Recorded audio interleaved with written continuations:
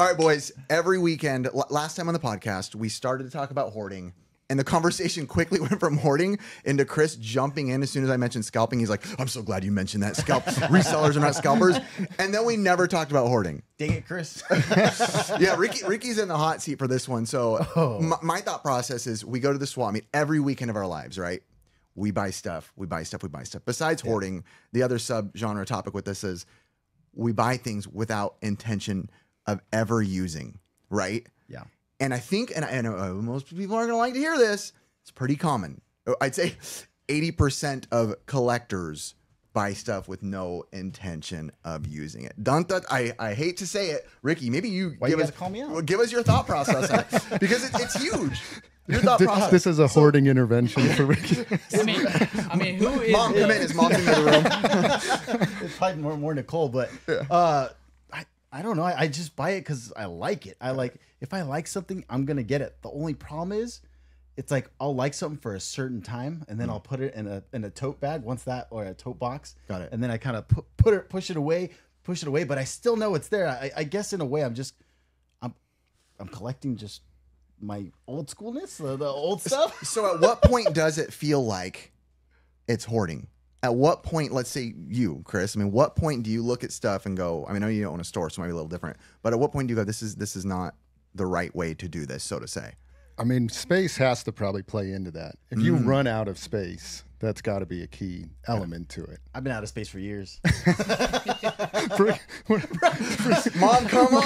The kids coming with tears in their eyes. Mom, we want you back. We want you to stop. It's a sickness. You go to Ricky's house, you lift up the crib blanket to look, and it's games in there, and the kids are on the floor. Daddy, I'm so cold.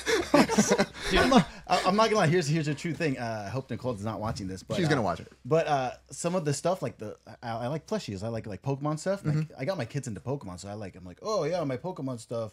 Yeah, it's yours. So it's just another way for me to store it in their room. I feel like Ricky's one of those guys too that knows he hoards, low-key hoards. I wouldn't say you're like the definition of an actual hoarder. An actual hoarder is someone who I think has a real problem. They literally couldn't let go of something if they had to. It tears apart families. Ricky's not there yet. But the funny thing about you, you is you're the one guy in the group I know who has too much stuff, too much of the same stuff, right? But he's also the one guy that swap meet that will solely seek out the biggest items. Where I'm like, Ricky, what are you doing? He goes in. I'm just like, what are you picking up? Or he's either picking up like a 10-foot Pickle Rick or like a giant Snorlax, and it's like a 15-foot one, a giant Stewie that's like this tall. Ricky's not picking up the little items where he's like, oh, this is going to be just added to my collection. He's always buying these, not saying the value is, but the item's physical is giant, so to say. So I'm still bummed out I don't have that Snorlax anymore, though. Did Nicole make you get rid of it? Yeah. I thought the first time I went to Ricky's house, I was like, oh yeah, he's probably got all the stuff in the world. And then right when I go in the door, I see in the closet a Mario paint hat, the corduroy one. And I was like, that's a $400 hat just stuffed in the closet.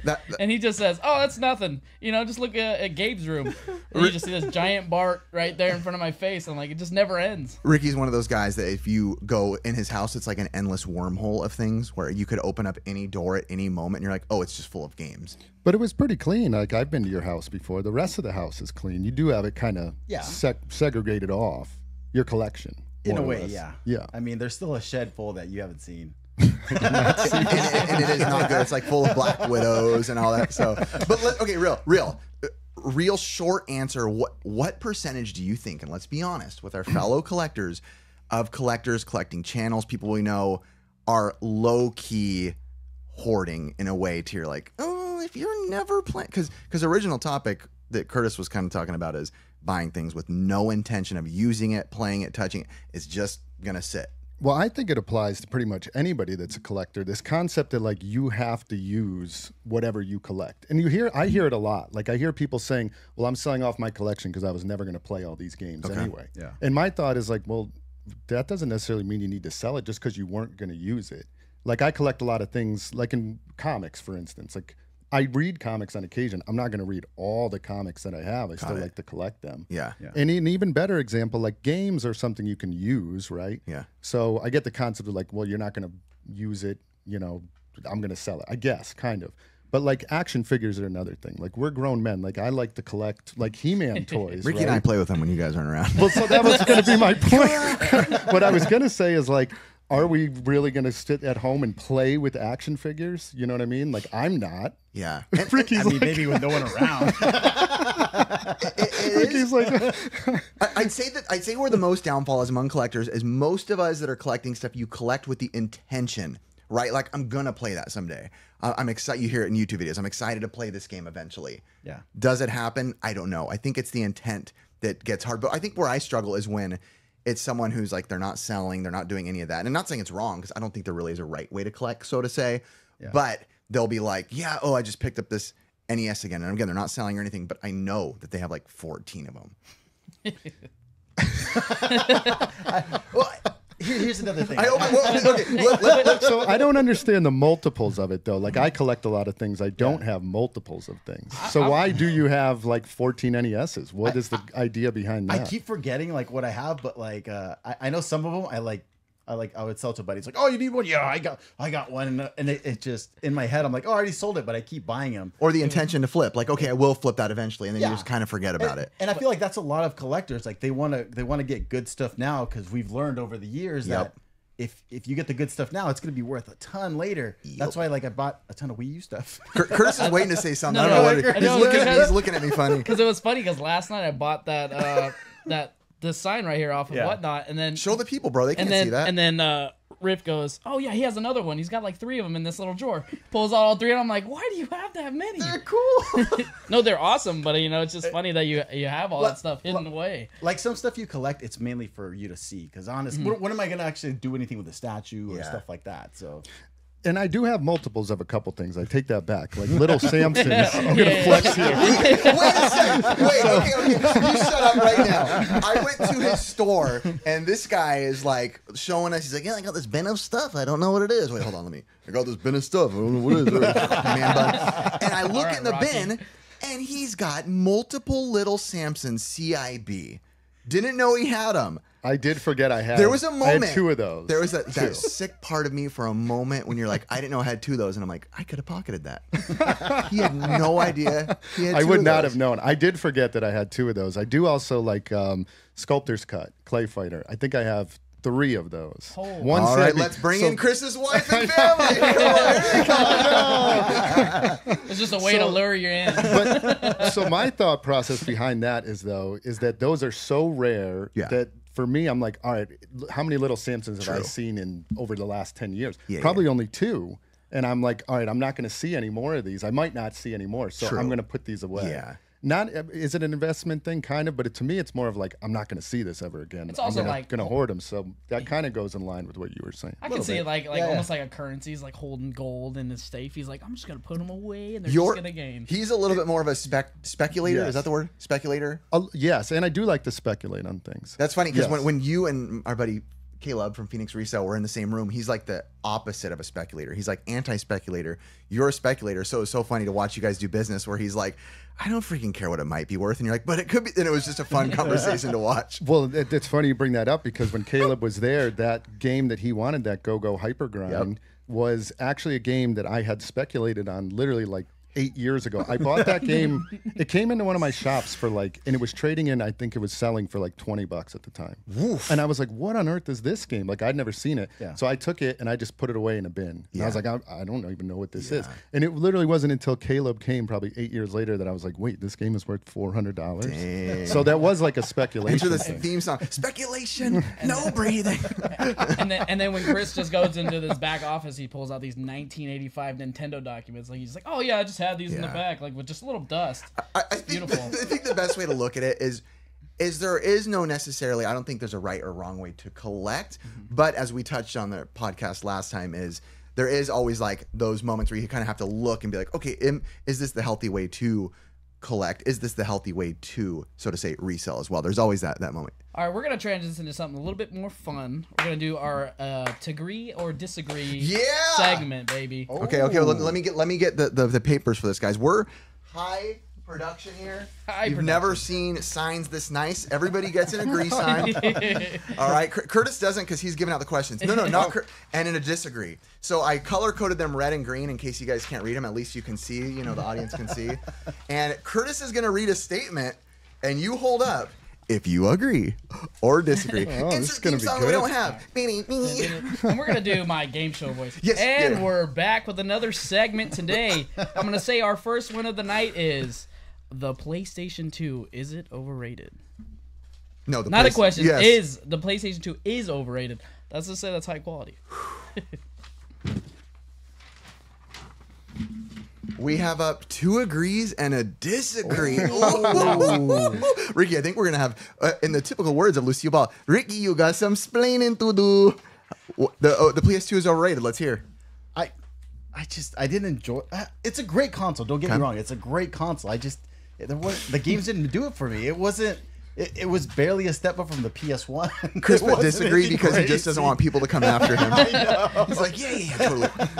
All right, Ricky, I held up agree too. I'm going to be honest. Go ahead. I like the PS2. Yeah, I like it, but I will say I never found a game on it that was like my whoa game, right? And there's a lot of consoles where I find like that game where I'm like, you could almost name any console. Not any, but most consoles you can name, and I could at least name you one game. Of course, there's a ton on the PS2 I love, but to where I'm like, oh, dude, this game like Sets it changed it, sets it apart. Like without that game, like PS1, that could be like Silent Hill. Boom, Silent Hill, it's everything.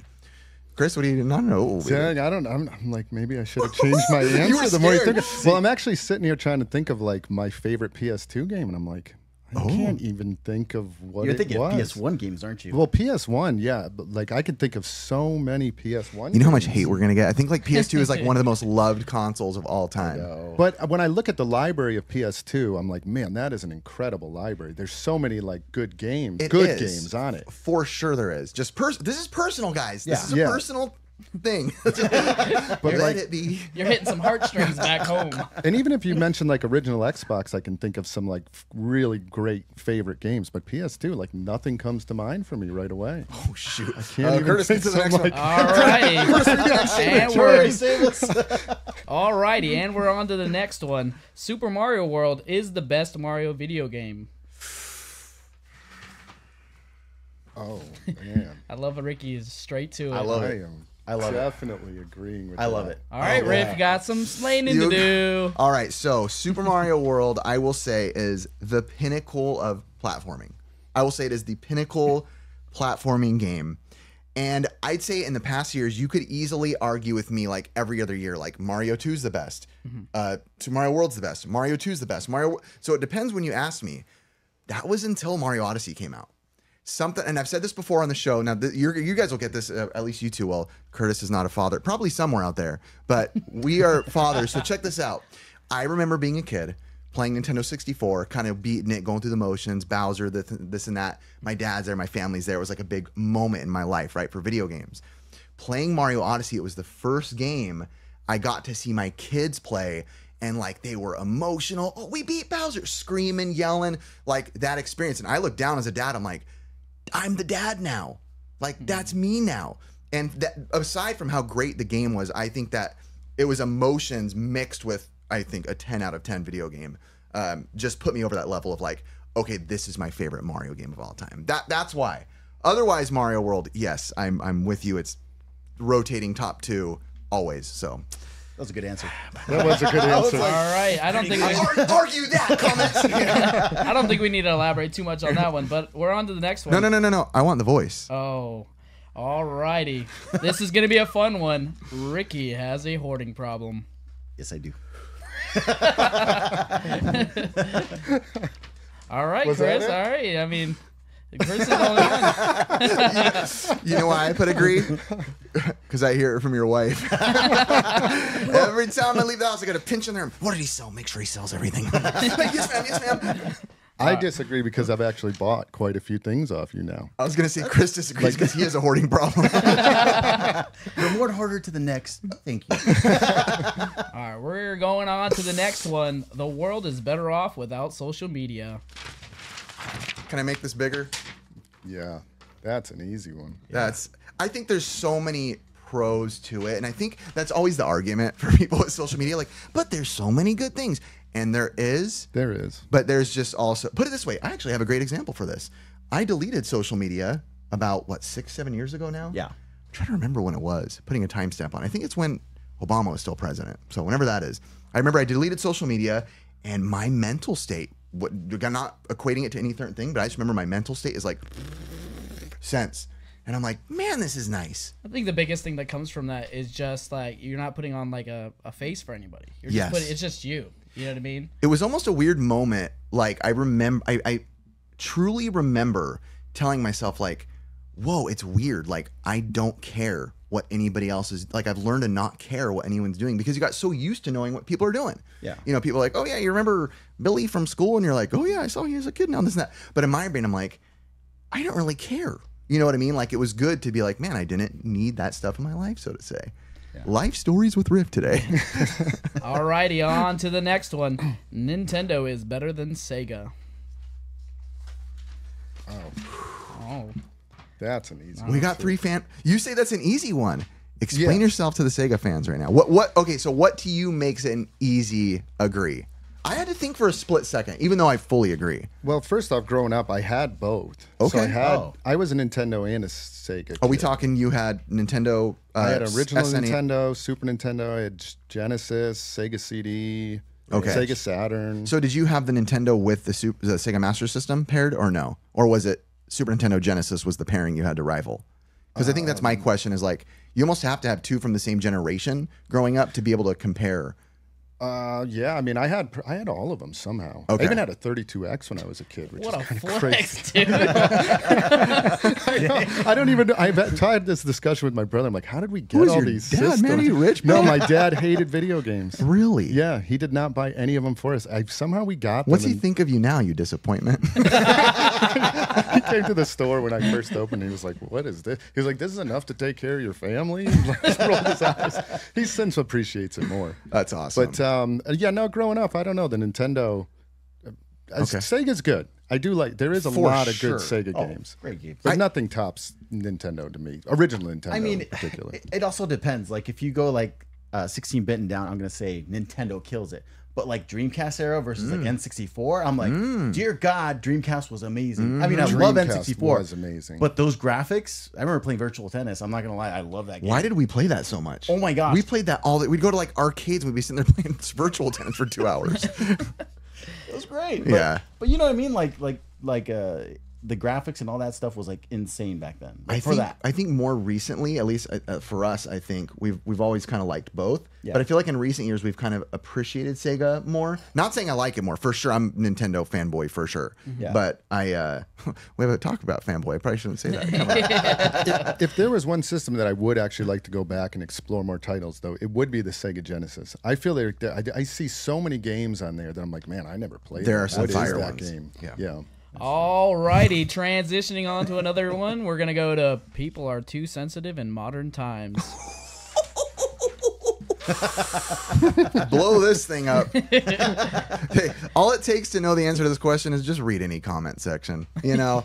And I'll firmly say this isn't like exclusive to like one type of people or the other. I think everybody gets upset about everything too easy these days. Hopefully our podcast can break that, you know. Be a little insensitivity training. Yeah, bring a little light to the dark side. You know what I Yeah. mean, I like it. But and now we're gonna go on to the next one. GoldenEye 007 is still fun. Oh, No way! No way! I thought you guys are going to be agreed for sure. For those audio listeners out there, this is 3 disagrees. Okay, Wow. GoldenEye, great game. What game, happened? great. Why are you holding up disagree? I'll be honest, I was never a big GoldenEye fan. Oh, really? Never. I know everybody loves that game, but first of all, Nintendo 64 for me is not my system. I was a PlayStation fanboy. Okay. So that was my... I had a Nintendo 64 too, and I never played... Oh, Curtis. I know when you say that, some people are just like, oh my No, it's God, I okay. love it so much. It's all opinion, man. It just breaks my heart a little bit, you know. It doesn't make me love you any less. You know? And even if I've played the game, Yeah. even to me back then, I didn't think it was that great, and it definitely to me does not hold up now. Just my opinion, but It didn't age well, especially after like the Call of Duties came out and all like how Well, beautiful the controller was. Yeah. Like it. Have you tried playing with those yellow buttons? It's the worst. Well, so Ricky and I, we grew up playing that. We loved GoldenEye. I think we played it together quite a bit so too. much. Yeah. But then there was a time, like what was it? Maybe like 7 years ago or something, where it was like a guys' night. We're all chilling. We're like, dude, that was 12. GoldenEye. Let's throw in GoldenEye. It's gonna be the best. Like we love GoldenEye. We're like, woo, boys' night, GoldenEye. We turn it on, and I'm not joking. 2 minutes in, we're all just like, yeah, woo, kind of like looking around, like, do we all agree this sucks under our breath? It was just so hard to play. Then again, we got very into the Call of Duties for a while. I mean, I got my clan tag tattooed on my body. So that is my Call of Duty clan tag. I mean, that's not saying much. I have my Call of Duty clan tag. I got River City Ransom. I got, what other character? I got Cuphead. I got Simpsons. I got a Switch port. I got an NES port. It's not saying much, but yeah. Now, are you into Halo too? No, not really. You're- Did I ever tell you how player Halo? Oh, He's crazy. How do you not have like rocket launchers and swords only? I did. I'm just saying it wasn't my obsession. I know. I loved it. Because 4-player Halo, like when I was in college, that's all we played. And I went back, I was at a convention out here maybe like 5 years ago, and I was playing with my son 4-player Halo, and I was like, whoa, this holds up. It was still super fun. Yeah. Do you know how a sassy Master Chief says hi? No. Hello. All right, we're gonna transition. We're gonna come back to something different now. We're gonna go on to the next topic. We're gonna go, are gaming expos dead? Ooh, I like this topic. So, okay, I think this was kind of popularized. I saw a couple channels kind of poking this idea around. Shout out to Side Scrollers. They're back. They did it. Talking about E3 is dead was kind of the tagline of that. And that's an interesting topic because we've been to E3s. We liked E3s. You run a convention. I think there's so much to say about it. Maybe a good question for you, Chris, right out of it is E3 is dead. It died, right? And it kind of died during COVID-ish time. What is it about E3 that's dead that conventions, though, are, you might tell us, booming, doing well, coming up? Well, first off, does anybody, I didn't read too much on the E3 thing. I heard about it. Do you guys know the particulars of what went on there? No, but from what my understanding is kind of when it went out, is the kind of the unanimous tone of people was like, oh no, it's dead. But a lot of people are like, like, do we really care? Like, E3 was so much more important, think back in the day, right? Nintendo 64, Super Nintendo, this is pre-internet, pre-major internet, so to say. Now it's almost like companies are just releasing this stuff when it comes out. Hey, a new game's coming out, you're developing a new game, boom, here's a trailer. You almost don't need to wait for that E3 moment to be like, woo, like, here it comes. Yeah. We went to them. They were still fun. It's more, I think it was more of a fun thing to have the memories. But I would say in recent years when we went, it wasn't like that experience that I'm sure people got in the 90s of feeling like, holy cow, I didn't know this was coming. I didn't know this existed, so to say. Well, now in most cases, you think about like how systems are set up now. It's like you buy the game and you're just basically becoming the beta tester for them. Before, it used to be like, there's the project and then let it see come to life, and then you get the finished product. Yes. Now everybody's just like, oh, now I got this upgrade. Not upgrade, but like you had to get another update that's like 70 gigs. And you're like, well, that kind of sucks. Yeah. You know what I mean? Have you guys ever been to a PAX East? No. PAX. So PAX does something very similar. Like I've been to PAX, well, any of the PAXs, not just PAX East, but PAX East, when I went to it, did like basically the big Nintendo, Twitch, Microsoft, Sony launches. So I don't know if maybe E3 went under just because PAX kind of stole that environment from them, and the big developers are like, we don't need E3 anymore. I'm not sure if Ricky's got poop face. Let's hear it. I'll just be honest. I feel like there's no good games right now, like great games that they would need to open up an E3 for. Like when we went to E3, the Smash Bros. For the Switch was coming out. I just remember everyone packing in like, whoa, like cheering it on. But like right now, what are you going to cheer for? Remakes? I get what you're saying. That's actually really an interesting topic, because I feel like E3 would be more justified if it's one of those, because there's those generational launches of games where it's like the world is hype. I'm talking like a new first party, a new Mario game. Just like, this is it. Like it's a mainline Mario game, a new whatever it may be, a new big Halo before they were putting them out every other year. But I feel like that's when E3 felt justified. Like you said, you needed that moment of hype. But now I'm really trying to rack my brain what kind of games would come out that would make me feel like, dude, I got to be there for this announcement. Like I got to be there in that moment and live that moment. Yeah. Except that you do have three pretty prominent developers. Like those companies are all competing against themselves. So I still feel like it's a good platform for them to like be like, all right, our Mario game is better than your new Halo coming out. Okay, so you know what's what I mean? what's the last big game that had the world excited? I'm talking everybody like, holy mother, this is out. Like, I mean, like you probably did Smash Bros. I think was a unanimous. I feel like Breath of the Wild was pretty Breath of the big. Wild. Maybe Grand Theft Auto 5 because That was a like, big one too. So we're thinking maybe the last big, at least in our Nintendo fanboy heads, is like the early Nintendo Switch days, right? Like the first year of it being out, we got Breath of the Wild, we got Odyssey, we got Mario Kart 8, technically, whatever, but Smash Bros. Those are kind of like those big ones. But I mean, there was good big ones that came out like Death Stranding and stuff, but I don't think they were ones that like the world was unanimously like, holy mother. We're probably missing it, and the audience is like, you guys are stupid. You guys missed this game. You big dummies. They're all on their keyboards just searching stuff for us. You idiots. But here's another question for you, Chris. I guess like we talked about it just a little bit, but what kind of guests are you saying that it's kind of like a different scene? Well, so like when we're talking about PAX and E3, Plug your expo, bro. Retro World Expo. I've never been. I'm more in the like mid to. Well, there's two different scenes. There's the PAX is, that's like newer stuff. In fact, like PAX, like if you're a retro gamer and you want to vend just selling retro games, there's a few vendors at PAX that are like grandfathered in, but they won't let new retro gaming vendors in. Really? So they just want it to be like new age stuff. Even though they started off, my understanding of their history was they were Penny Arcade Expo out of Washington, like I want to say something like 20 plus years ago. They were basically the first retro gaming convention. And then they expanded and they grew into PAX East, which is now possibly even taken over E3.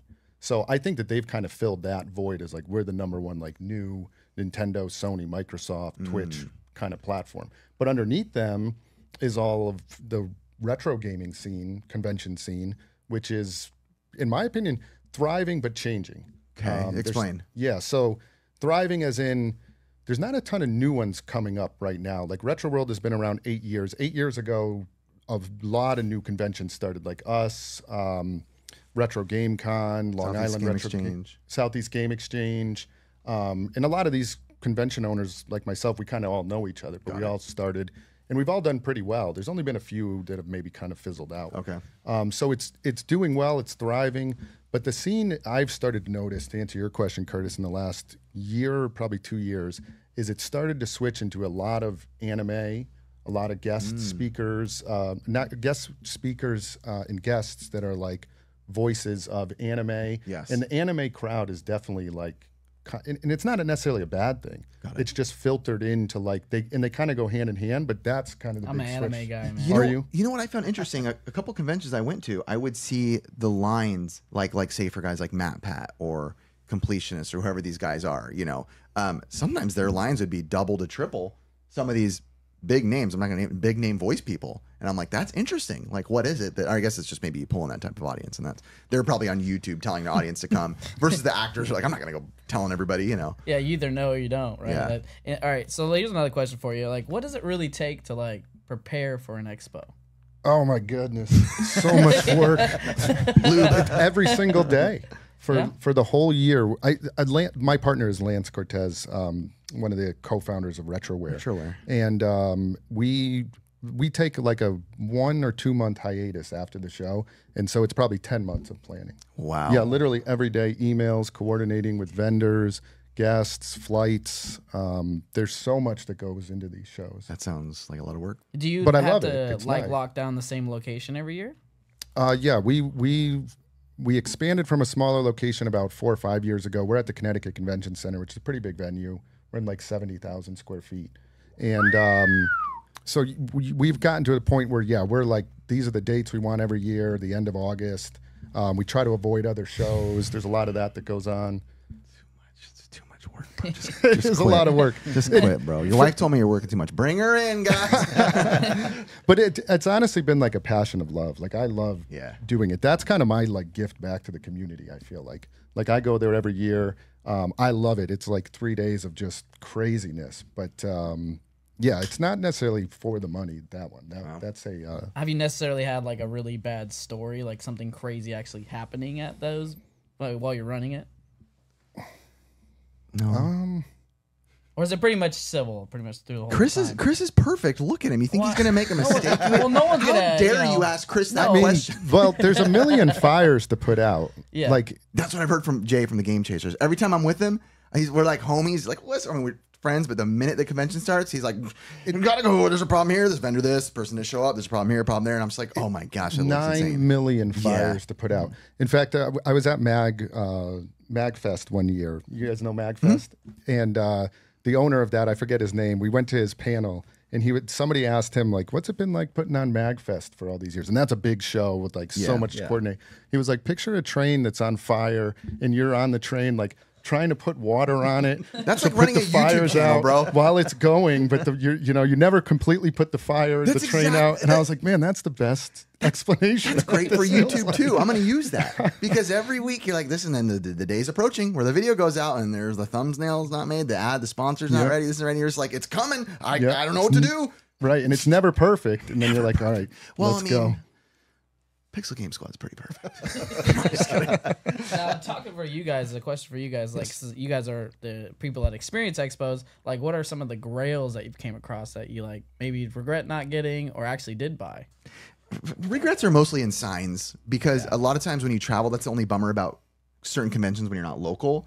Is Ricky and I are like again what we talked about earlier. Ricky and I don't really necessarily be like, ooh, look at this cool small item. We're like, look at that sign that's 6 foot by 6 foot. What am I going to do with it? Sometimes I'll pay people to like put it on Mercari for $0 and then ship it and I'll buy it from there. Don't do that, people. I don't know if it's wrong. I don't know. And I'm curious what your guys' opinions are of like shows. Do you like your guests at a lot of shows? Yes. Yeah. So do you like doing them? Do you feel like it's work? Like, what is your take on them? I mean, I love it because I'm literally running around the whole convention like, what can I buy? That's literally me. I'm just like running. Oh, look at how big that thing is. Can I shove it in my truck before we go? I am on the level of I love conventions. I hate panels. I hate doing them. Yeah. Well, and I say this with love. I love meeting people, but I like people to meet us in our natural environment, which is out there hunting with them. That's more fun for me. And I tell that at this point, back when we first started, I was very like, yeah, I'll do it, sure. But nowadays, I'm pretty much like, yeah, man, I'll go, sure. Like, I'll be a guest. Thank you. You know, we're very humbled that we get to do it. But I'm like, just so you know, don't ask me to do a panel. So you won't do them? I don't really do them. So you don't do them? It's very rare that I do them. Really? Very rare that I do them. You don't do them either? Very rare that I do them. Got to give me a little change. Got to give them a little push to go, you know what I mean? But anyway, are there any plans for like which ones you guys are going to already pretty much go to this? We're going to go to a ton. I can't even name. Hopefully going to Retro World this year too, so yeah. That would be awesome. Yeah. Yep. All right, this is going to be a good one. We're going to go on to our next topic. Topic number 3, jealousy and competitiveness between YouTubers. Ooh, I feel like there's probably a couple people we can make sore with this one. That's for sure. Yeah, being on YouTube is an interesting space. There's definitely jealousy involved in it. You know, I don't want to call out channels or names, but it's such a weird like closet thing to feel because most YouTubers you talk to, they're not going to tell you, that they have these feelings of, oh shoot, this person grew and I didn't. Why is that person growing and I didn't? Why is this person's thumbnails suck but they're growing? Why does their videos do this? And it's weird because you almost have to be really dicey with how you approach it to people because you never know how they actually feel. I think the best way to go about it is, have we ever been jealous? Like real. Have you ever been jealous? And if you haven't, say you haven't, about someone's views, channel growing, success, sponsor, whatever it may be. Not really. I'm not really. I don't know. I guess I'm not really jealous of like that. Because honestly, even if we didn't film, we would still be doing it. True. Yeah. So it's like we do it for the love. Honestly, how long do we do without getting any? Like 8.5 years. So and I think that's funny when so many YouTubers will come on and they'll want that quick reward, right?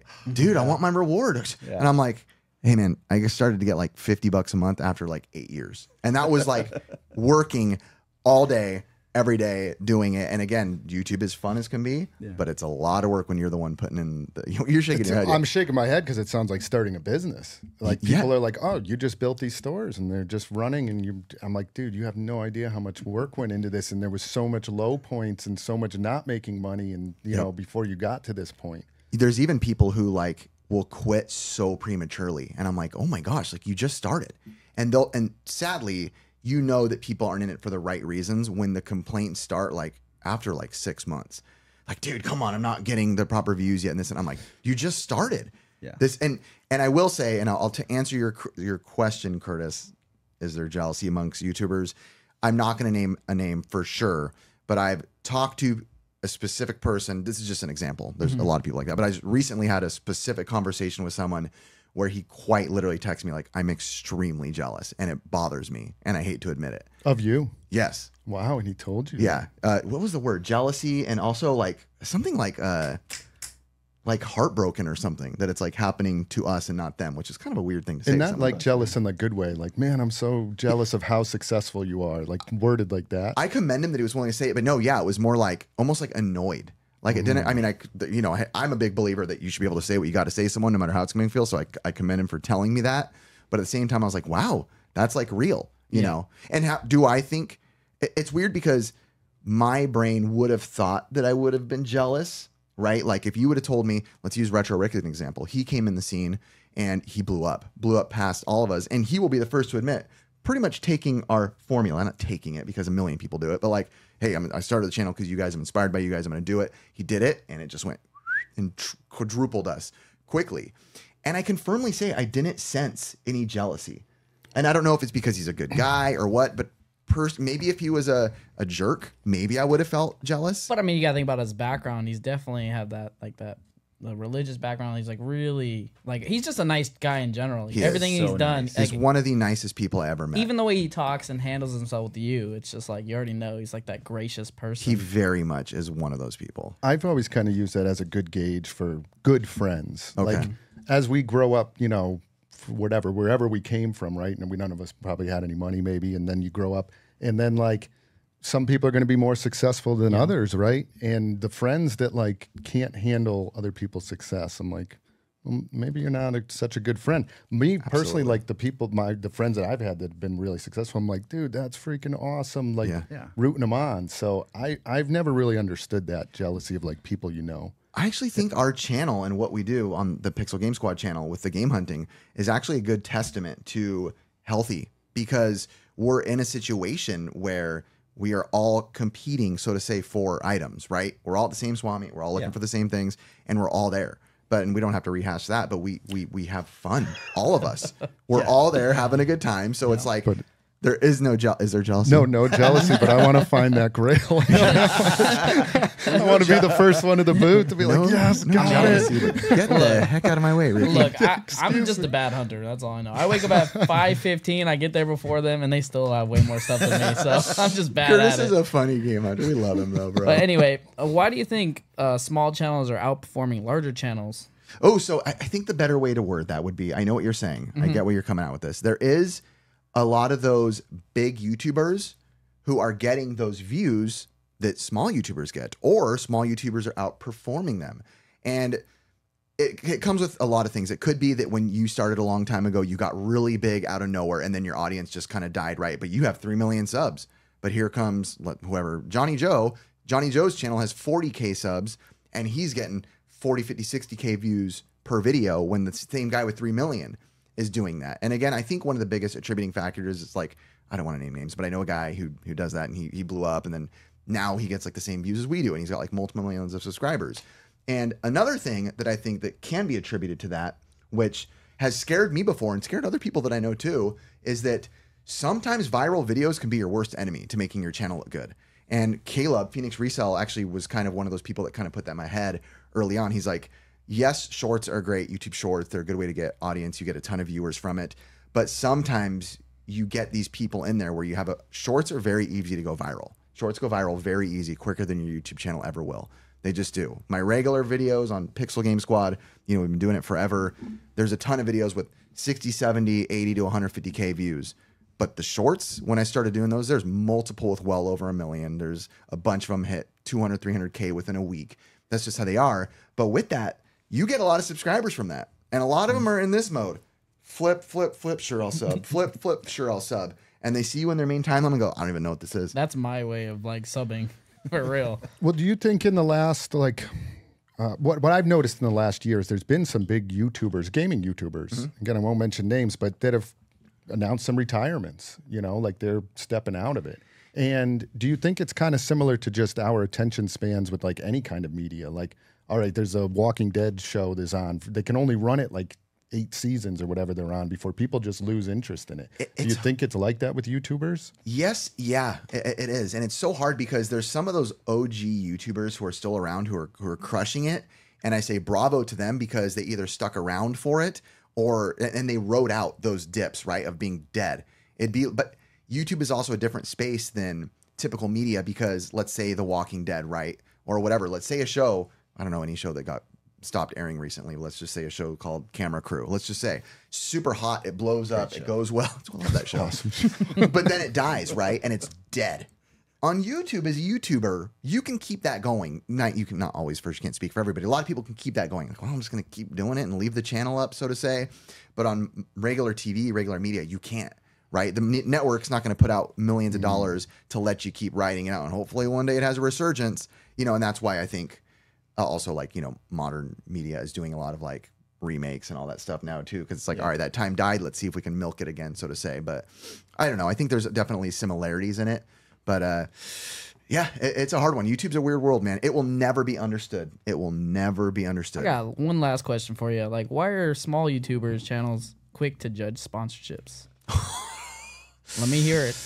Oh boy, do I want to open up that can of worms. I won't say the word, but I'll say it. Jealousy. It's 100% jealousy. And you can say it's not all you want, but if I ever in my heart am bothered or upset by somebody doing something that won't affect my day, it won't affect anything, right? It'd be like me going into Chris's store and him being like, hey, before you go in, you got to ring this bell and I get $10 from the company. Like, if you get upset at something like that doesn't affect you in any certain way, it's odd to me because that's a very common thing. And it's very common to call them a sellout or very common to call someone you're a shill, so to say.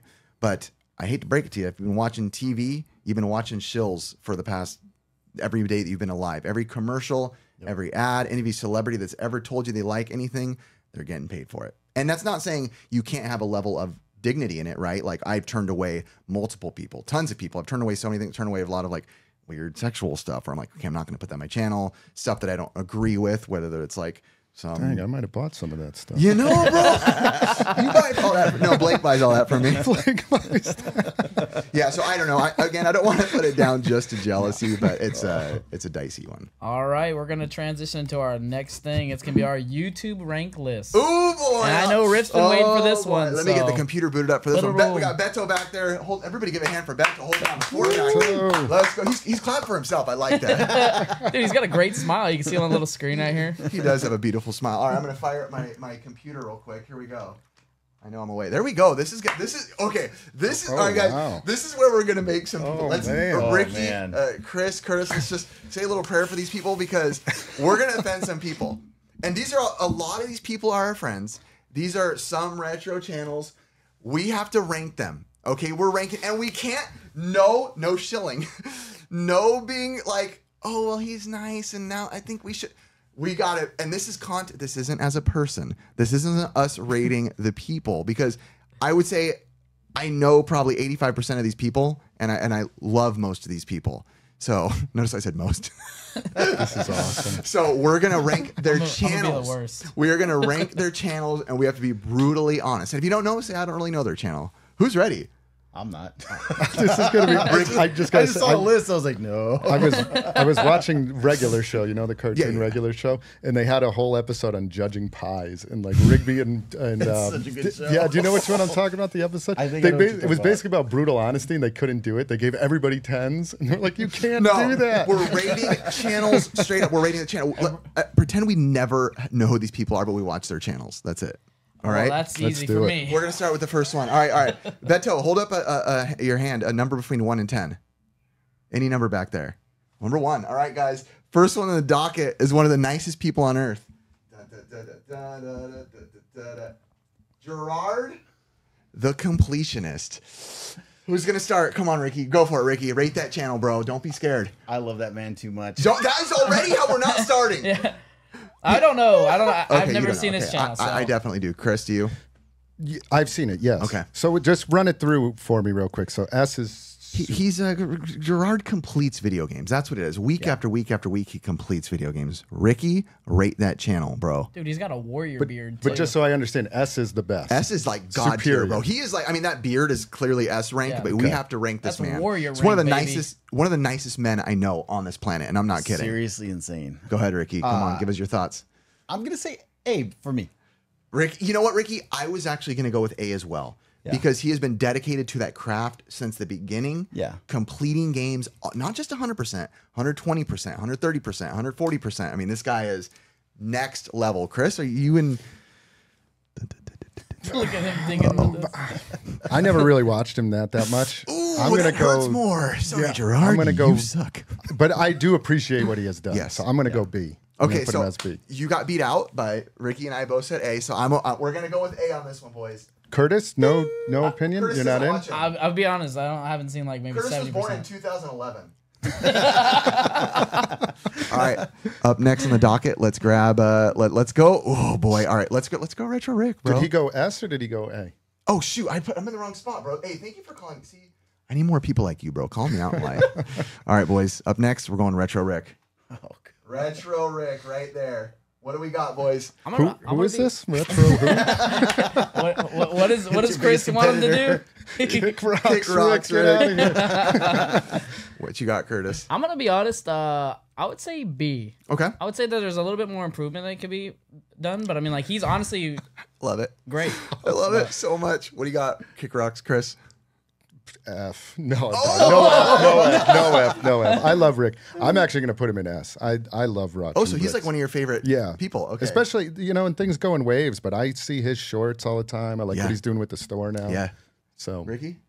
Well, don't forget he just bought me and Ricky plane tickets to Arkansas last night. That's an S. I put him on B because he didn't include me in that little message. All right, what you got, Ricky? Come on.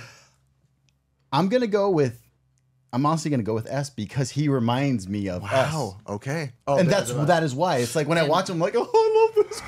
I'm only being more critical is because if I'm gonna comparison like that genre, I'm gonna know like who's gonna be on that tier. I was gonna go B too because I know how much work I put into it, and it's like a B.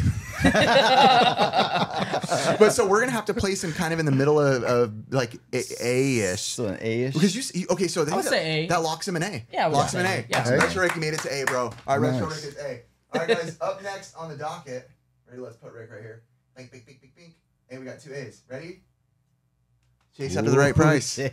Chase after the right. Oh, Curtis just looked over with a weird face. I gotta know now, bro. What was that face? I'm gonna be honest. I think that his videos are way too long, but I love him as a person. You do love him. Yes, I love him as a person generally. Yes, but I would okay. say his is more on the showing the business side of things. Okay. And for me, I don't take that long of videos. Okay, so what are you at? Oh, Shut up and say it, bro. Chase after the right price. Starts with the letter C. Chase after the right price. Yeah. Oh, I knew he was going there. What you got, Chris? I have not seen his channel. Okay, Ricky. I'm gonna go B because I really do like I do like Chase. I love Chase. I would say the same thing with Curtis. I'm not as much into the reseller type stuff, but I love what he does. I love the crew. I say we lock him in there, right? We kind of put him around that BC vibe. Is Yes, he I would focused put on him on reselling? Is that He's a collector as well, but he's very smart. He's I'll a watch it. huge collector in Pokemon. I mean, Okay, nice. and that's what I kind of grew up on is Pokemon. cards, Pokemon, or games? Yes, that cards, smile. games, everything, man. Oh boy, so we're gonna put him in the middle of B and C then. Chase, we love you. I'm so sorry. Don't. There's no being offended in here. All right, up next. Ready? Let's go random. Let's go Scott the Waz. Probably the biggest blow up in gaming history in a while. Do you know this guy, Chris? I do. Yes, I do. But I have not watched his channel that much. But I do know who he I've is. seen that face before. What you got, Curtis? I'm gonna say A tier. From the content that I watched, Yep. it's quality. Like, Okay. it's where it's at. Okay. You know what I mean? I haven't watched enough of him to like yeah, clearly say like. Yeah. I'm gonna put him as I love him, but I'm gonna put him between a B and an A. So that's kind of because where you said too, we're kind of in that spot. He's great. He's great. The whole internet knows who he is at this point.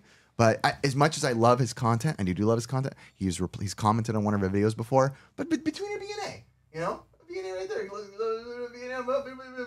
I just make noises when I feel bad. Yeah, I try to figure out like who all these people are, but I know most of them that you said. So thank Okay, goodness. he's like between B and A. I don't like this game. I just like how you're just stacking them on top of each other. On this episode of the Game Chasers, here we go. As they say, they call us the Disney Game Chasers. So, what you thinking, Ricky? Disney. Dang, this is like just because of how they like what they did for us. Like, Okay. I don't know. Okay. It's like a. Let's hear it, Ricky. It's like a in between an A and a B. That's what it is for me right now. Okay. A and a B. I love these guys. Okay. I mean, I think that they pioneered like the idea of going out there and hunting. Okay. They really did. They were so like revolutionary for their time. Yeah. I don't think they ever really got the credit as far as like numbers of subscribers. They don't play the YouTube game, so Yeah. to say. But that's part of them, right? They're just regular dudes from Texas. They don't play the algorithm. They're not trying. They just make their content and they make it. Yeah, So. and I know Jay really well, personal friend, and Me Billy too. as well. So I'm going to put him as an S because I watch their channel so much. Okay. And I'm gonna go with A because they have that American picker style. They do. And it's very great. I love when they can cut to the interviews and it just feels like a show. Yep. It's just like American Pickers. I am fully with you love. guys. I'm between an A and an S. They're one of the most important channels to me on YouTube. So I'm gonna say we kind of said S and A's. That's kind of where we're at. So in between A and S.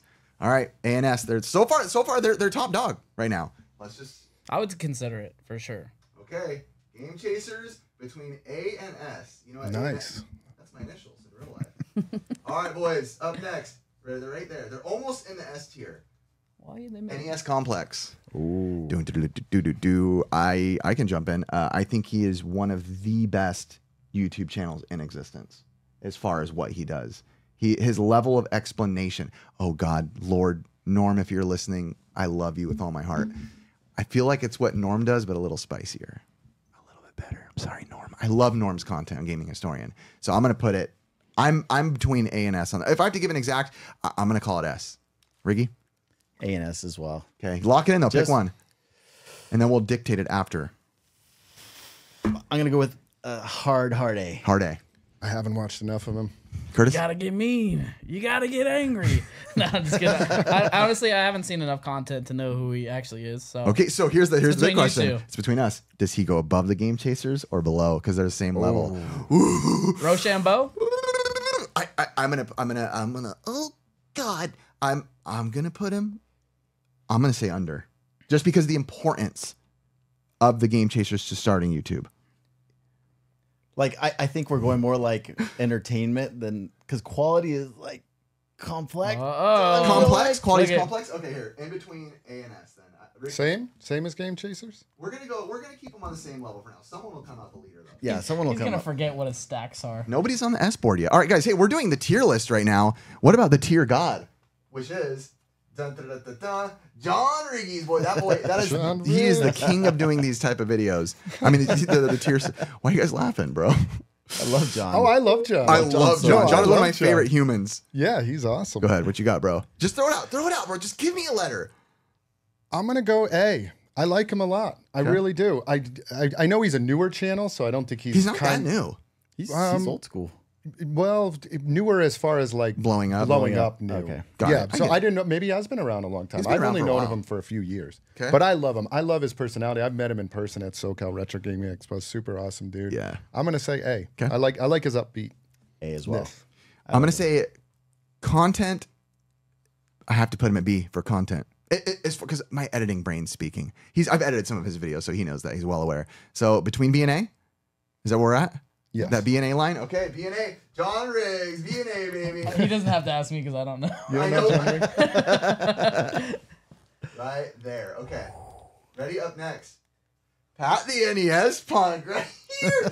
We've had people ask us, say, hey, bro, you guys should get that guy in the podcast right there. Pat will be the first to tell you, bro. There's people have mixed opinions on Pat. Some people love Pat. Some people hate Pat. So Chris just nodded his head. No, I agree with you. He definitely is more of a controversial figure. As far as content, I think he's done some great content. I'm not super fan of kind of like what's been going on lately with some of the toxic stuff in the community. Got it. And stuff Some like of the that. fighting. Yeah, there's been a lot of it's what I've seen is just more attacks Got it. stuff. And Okay. people attacking him, so As well, maybe yeah. it's just him defending himself. So but I'd put him in the B range. B. Ricky? Part BC. Okay, Right BC. between BC. Curtis, you watch him? No. I'm with Ricky, BC. I'll probably put him at C. As much as I'm not gonna lie, I watched his live video today, so I watched it today before Red Up and right before here. Put him in down and C. Sorry, Pat. We still love you, Pat. Oh boy, who knows my retro life? Oh my god. Only you. Do you not know my retro life? Yeah, because you shared it. Yeah, I have Ricky seen it. probably has the same sentiment I do. Dude, he will like get you emotional on these videos. I'm just like, I'm not crying. I'm sweating out of my eyes. I'm gonna say greatest channel on YouTube by a long shot. Not even remotely close to anybody else's content. I only watched that one video you sent, and it was pretty epic. It was pretty awesome. If anybody doesn't know, I mean, imagine your dad filmed everything. I'm talking, your dad was in video too, so he knew how to film. He wasn't just like, oh, here's a crappy camera. Like, he's doing nice angles, B-roll. He filmed everything of his childhood, opening presents, playing games, every moment. And Tyler, who you see in the picture, got a hold of all that footage and turned it into like a Goldberg's type narrated, like fun, like documentary thing. And it's like every episode, bro, I'm like, I feel like he's my dad too. Is he the one that transitions his old film and then like Yes. into the old trim TV and then it comes to life? Yeah. Oh, yeah. Dude, that's excellent type of stuff. It was awesome, that video I watched. I mean, I'm going to call executive and just put him above the S letter to where like it says retro channels. I have you, bro. You just see Riff full mic'd up like, Wait, right there. All right, ready? Metal Jesus. Ooh. Hey, everyone. Metal Jesus. I love Metal Jesus, bro. Me Let's too. go. Give us a number, bro. Give us a letter. Give us a letter. Straight up. A. A. Yeah. A. I say between B and A. Curtis? I mean, from what I've watched, I would say it was a B for me. So B and A. Between Yeah. B and A. He just got me into so many games that I have to give it. I We're solid love on it. that. And he's good at editing too. He knows what he's doing. So Yeah. between B and A. All right. Up next. Let's go. Ooh. Yes. All right. Here we go. We're going to do this one next. Phoenix Scumbag. Phoenix Resale. What do we got here, boys? Just let me just hear your letter, bro. Straight up. I don't even want an explanation on him. Oh, man. I love Caleb, man. Let's hear it, bro. I got to go with B. Okay. I'll Chris? be honest. Yeah. I mean, he did an awesome video in the store. It was fun meeting him. Chris wants more promotion. he did good at promotion in our store. You know what, though? Being a reseller, and we've talked about this, true. like him coming out, making the reselling scene, and I know Rick has done this a little bit, and you guys too, but like kind of maybe he's one of the front runners of making that a little bit more acceptable. For sure, yes. So I'm going to put him more pioneer status. So like A-B. Okay. A, Ricky? A-B. Yeah, probably AV as well. Although I honestly had to think about it because his editing's really good. He does have one of the best editors on there. But despite his good editing, There's a raise. despite all his good editing, all right. Up next, who knows JonTron here? Yes. So JonTron, I will say, is probably one of the heads of making like review content. Obviously, AVGN's on here too as well, but making it just like a fun, unique type of content that I feel like a bazillion people copied, which is great. That's a great place to be. It's like any other big creator that does something. I put him up there as an A. Yeah. Ricky? Curtis? Nope. Nope. He's a little much for me sometimes. Okay, so you don't like Hey, it. you gotta Okay. be- I do, but I don't know. The character doesn't always do Got it it. for me. If that is a character, or maybe that's the way he is. I don't know. It's a little bit over the top sometimes. I don't know why, man. I laugh so much when I watch that guy. I don't know. Maybe like you said, certain humor lands for certain people. So he's going between B and A right there. Wink. Wow. Okay. So far, my original life leading the pack. Ooh. Happy Console Gamer. One of the most pure people Johnny's so awesome. on YouTube. So this guy, Happy Console Gamer, he plain and simply can just sit and talk to you for an hour without anything happening, and you're like, this is great. He just has a great talking. I'm gonna say for being what everyone wishes they could be on YouTube. I think everybody wishes they could just sit and talk and have people mesmerized to listen. I think for that, I give him an A. Yeah. Johnny is he's amazing. He's a great guy. What do you say? A? I say A. I Okay. haven't watched him enough. Okay. I know of him, but I'm I have definitely not gonna have to watched check him. out some of these channels. I mean, Yeah, bro, we're locking in an A, bro. So he's an A. He's a solid A, which means he actually holds a pretty high spot. Oh. Because he's a solid A. All right, we got two more. All right, let's go. Gaming. Oh, come on. Norm. Our boy Norm. One of the most intellectual, nice people I've ever met in my life. One of by the way. nicest dudes ever. Nice. I'm going to say currently he's a full-on A. Currently. Yeah, for me at least an A. Okay. I mean, I love his content. I think he was a pioneer of just kind of The gaming. gaming. Yes, the word. Quite literally his name, gaming Yeah. historian. So I would say A and knows content, and people just love his content too. And he's been to Retro World a ton of times. This guy's always just trying to get people to do business. Phoenix, Caleb always comes to my store. We're open on Beach Boulevard. I was texting Caleb this morning about coming to be a guest too. Oh, that's nice. He didn't get back to me today. I would say AS for me. Okay. Yeah. All right. And I'm ish with you on that too. So I'm gonna put him right at A then. He's lined up with, and now guys, I mean, the king, the king of YouTube retro. Chris has a very straight face right now. I'm curious, what's going through your brain with AVGN? Oh, I love AVGN. Okay. Always have. Okay. Yeah. In fact, I watch his videos a ton. I feel like they've held up. I can go back and watch them. Yeah. I think he did more, obviously, for the community and just bringing attention to retro gaming in general. Than probably anybody. I think he's responsible for like 90% of people who started YouTube channels in the gaming realm, like 10 years ago. And also, like one of the nicest guys you will ever meet. Soft. Yeah. Soft spoken. Not what you really, see. I know the character Just from great. who he really is like To be honest, some of the stuff I love more is him just talking about like movies when he's just chilling. Yeah. I'm like, dude, that's great. Yeah, it's just a super chill dude. I mean, I think just for who he is, it's got to be an S. Okay. A for me. I love the guy, but yeah. I would say S as well.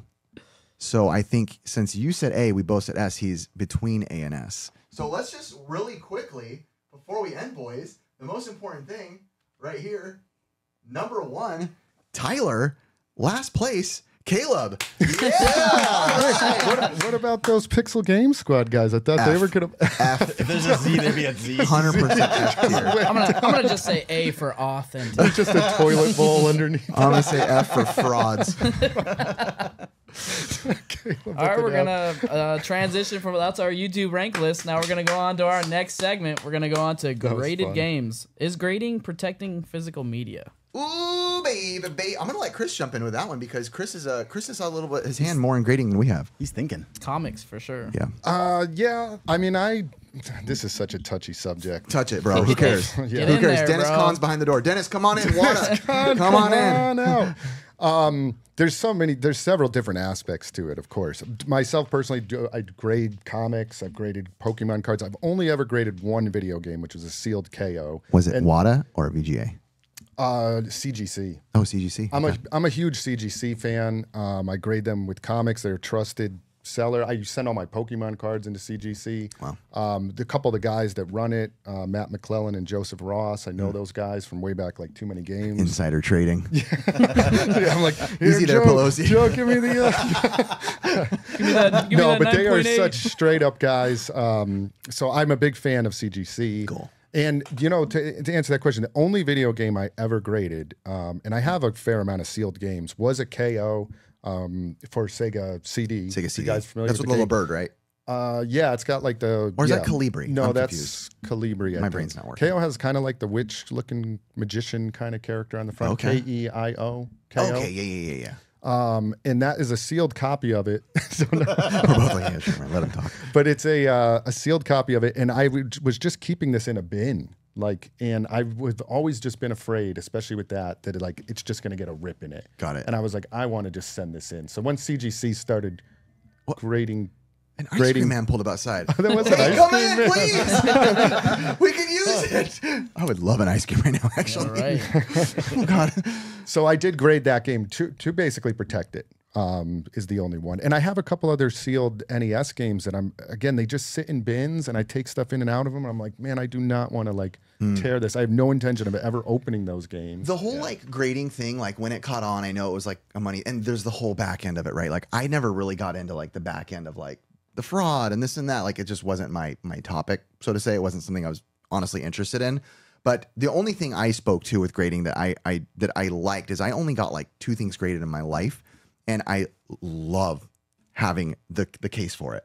I felt like it just made it I'm a collector. Like but even though I know it doesn't. Like it's a clean display of it, right? It just felt so this was nice. This makes me feel like I'm doing it. But I don't know, man, about the whole shady stuff that happened. I didn't really follow it. Did you follow it? Yeah, I did. I mean, I'm not a fan of what took place, to be honest. It did seem very sketchy to me in the boosting of prices, and I totally understand that. And each of these different communities, collecting communities, like whether you talk about games, you talk about comics, cards, now VHS. Okay. They all have differences of opinions on this grading. Comics and cards, very acceptable. I don't know if it was like that all the time. But why? So what is it about? And I don't. This is just a question. Like, what is it about gaming that like you feel like when people grade other stuff, everyone's like, man, who cares? But with gaming, there was such a, I don't even want to say hatred, but almost. Well, one is the concept of like, well, why would you grade a game then you can't use it? Well, right? then, It goes the back topic to of that. emulation just comes back in. Like, well, if you really care to play Mario 3 for the millionth time, you can probably emulate it for $2. I'm not saying that's the right thing to do, but that's just whatever. And it seems to go through like phases. I feel like grading of games when it first happened was, and actually it's been around for a long time. It just wasn't even people were considering it. But when it's people really, when WADA came out, people were very opposed to it. And they had differences for why they didn't like it. One being like, why would you ever grade a game then you can't play it? Got it. One. But that applies also to comics, right? Then you can't read the comic. The cards, I mean, aren't you supposed to like? In cards, you can't play with them, so it applies. But in cards, comics were probably the first one where like the grading happened. I actually had to go back and like look at the history of that, and it was in the 80s when CGC started grading comics. So it wasn't like in the 50s and 60s that they were grading comics. And my guess is that in the 80s when they started grading comics, I would imagine there was probably a lot of collectors that were like, "This is the dumbest thing ever." Yeah. Versus now, It's 40 more vocal years 'cause later, it's on social media. You have a voice maybe to argue. And I think it also just like the collecting, it kind of went through a phase of, I'm guessing that people were like, this is dumb. Why would you grade comics? And then 40 years later, now it's like very acceptable. You go to a comic show, like I was at WonderCon a couple weeks ago, and you know, if you're going to buy an Amazing Fantasy 15 first appearance of Spider-Man, you want it graded. You want to know the condition of it. Yeah. You know, and you would hardly even ever find that book not graded, you know? I have an interesting story, so I'm sure some people will get mad, but that's just life. When the whole like WADA thing was going on, right, and there was all this hate for this company that was grading, I didn't watch any of the videos, right? I have no idea. I just know people were upset, right? Like I know people are mad at Dennis Kahn, who's the owner, or founder, owner, whatever it may be. Co-founder. Co-founder. I don't know the legend. Again, I didn't watch the actual videos, so we had a premiere for a movie event with Ricky when we went. Oh yeah. And he was there. And he came up, and I didn't really even realize it was him. And he was like, hey, watch your show, or I've seen your show. Like, you guys are whatever. And we just started chit-chatting. And this was like in the middle of all the WADA stuff. And I was just like, oh, cool. Like, I don't watch videos. I don't know. So I'm just going to treat him like anybody else. And he was like super nice. I'm talking like, you know when somebody's being fake, right? And I was like, wow, this guy, like, when he asks you a question, he's like, give me an answer, like a real answer. I want to hear you. I want to talk. And I will just say that I ended up talking with him for a long time, not even necessarily about the stuff that happened, but more about like my brain kicked in, right? And I guess this is where my faith comes in, where I was like, okay, like I'm not going to worry so much about like wanting to know the dirty details about what happened. I'm like, I feel like me as a Christian guy, my role is to be like, hey, but how are you? Like, and everything. Like, I don't really know what happened, but how are you? And the way he responded was, it was pretty heart-wrenching to hear the things that were happening to him, being said to him, family stuff. And again, regardless of what happened, right? Like, he didn't kill someone, right? So, you know, it's not like, go kill him back and he deserves to go, whatever. I don't know. But I just remember listening to him, and I was like, man, that's a really big letdown that there's a way to go about some shady business. If it was, again, I don't even know. I really don't know the details. I never wanted to know. But I was just like, as a person, I wanted to be like, how are you? And just hearing the response from people, I was like, that's dumb, right? Like, there's a right way to sort of pitchfork, you know, with flaming pitchforks and kill the ogre, you know, whatever it is. But I was like, man, I was like really let down for a minute, like looking around like, I can't believe people talk to people. Yeah, maybe because like people don't have that type of escape, especially somebody in that position. You know, who does he have to talk to other than his family? Yeah. So somebody actually on the other side, not having any judgment, that was probably a really nice escape for him. Yeah. Well, let me say this is before you just real quick. I want to just make this clear to everybody. I still don't know, like, right? I never went deep into any of that because I'm not a drama. Yeah. I don't need to know to know him. You know, I don't meet with Chris and go, well, before we become friends, what are the bad things that you've done, right? Or have you? So I didn't feel the need to vet him, so to say. Yeah. And I won't rehash the whole what went on with them and the details and everything. Yeah. I did follow it a lot. And my take on kind of all that is that, first of all, Dennis Khan is a pretty young guy. Yes. Like, how old would you say he is? He's got to be younger than, he at least looks younger than us. I mean, in person, he doesn't look like, you know, old people start to get like, he looks pretty good. And for a founder of that company, my guess, what I think, just real quick, what I think happened is he was a young guy that started up this business with an idea to start a grading company. He got linked up with some guys that were very like experienced heritage auction style, like collectors that had been around since like the 80s. Okay. And I think that they used him as the face and he was more of a pawn. Speculative stuff. That's what you think? What I think. Okay. Correct. This is my opinion on that. Because of reading really in depth what went on. Again, there were some bigger players on the back end that kind of might have done some shady stuff. Okay, got it. My opinion on it. Yeah. When it came to actually grading, why I've never graded with WADA, is more of like a value thing too. Like, I don't know that, like in comics, there's CBCS, there's PGX.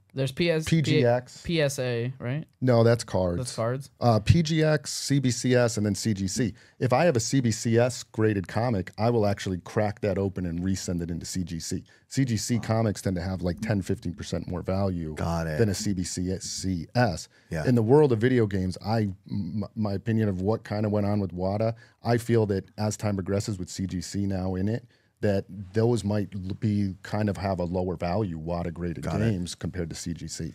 It's potentially. Hard. It's just such a weird place to be in because like we're in this space, right? We're in the retro scene, right? So there was part of us that were like, should I be investigating this, so to say? Yeah. But we never did, even though there's other things in the community that technically we could have been like, haha, I should check into, not casting shame, but like I should check into the Amico or whatever this is because it's hot and our people, like we talk about the DKL, these things, like maybe I should be, but I've just always been, I guess I'm very old school, traditional. I don't know what it is. I've always like, my parents have always put in me like, don't treat someone a certain way unless like you for sure know that that's what's going on. Like if you've talked to them and gotten like, there's even YouTubers, right? When we first started where people are like, hey, that guy sucks, dude. Don't go around that guy. Like, well, and I was like, I'll wait till I meet him myself. You know what I mean?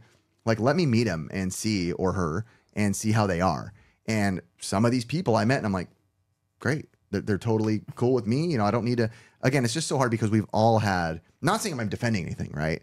I'm not defending anything with it, whatever happened at WADA, I don't know. But because like my brain is like, we all have pasts, so to say, or have done things, right? And it's hard because like Curtis, we've only known you for like a year, but I can't be like, hey man, before we get closer, let me hear the details. Why you gotta look at me like that, Curtis, what have you done? My details, bro. So yeah. Next question, Curtis, what have you done? What haven't I done? I think one of the questions I wanted to ask is like, how do you feel that when like Griff is a big guy who like will get something that's brand new and rip it right open? Like, how do you think that like people react to that all the time with you? I mean, some people don't like it. I mean, I don't know. I again, it just depends what world you're in. If you want to, so to say, preserve something or hold on to it or maybe grade it, or because it's sealed, you feel like it's preserving it, or there's just so many different categories of like, are you a player? Are you a collector? Are you this and that? I'm just an experience type of guy. I like to experience the hunt. I like to experience having fun. I like to experience goofing around. He knows the amount of sealed games we've come across where I'm just like, cool, this is sealed, got it for $1, throw it behind me. Caleb's like that. He's gotten in trouble for that too. One of his videos, it was my idea. I probably shouldn't be saying that on camera. He was like, this is Pokemon box, and he's holding it. $1,600 he paid for it. And he's like, and I don't like it. And he throws it behind him and it lands in a trash can. And that's how he started the video, just to grab attention. But I was like, it was just one of those things where I'm like, we're going to get slaughtered for this. But again, I don't know. I never hold physical items in such a high regard that I can't, I don't know, have fun with it, so to say. And I just would, and just overall, my opinion of the grading as well is like, I don't understand all the attacks against people that like to grade stuff. I don't like get that if either. that is your thing and you want to be grade your collectibles, by all means do it. Somebody that doesn't want to grade their collectibles, don't grade your collectibles. Exactly. But there seems to be this, again, that going back to that transition, and it's different in each one where like initially there's this attack. You're so dumb. It's like calling people dumb, like why you would grade stuff. Internet, you're man. an idiot.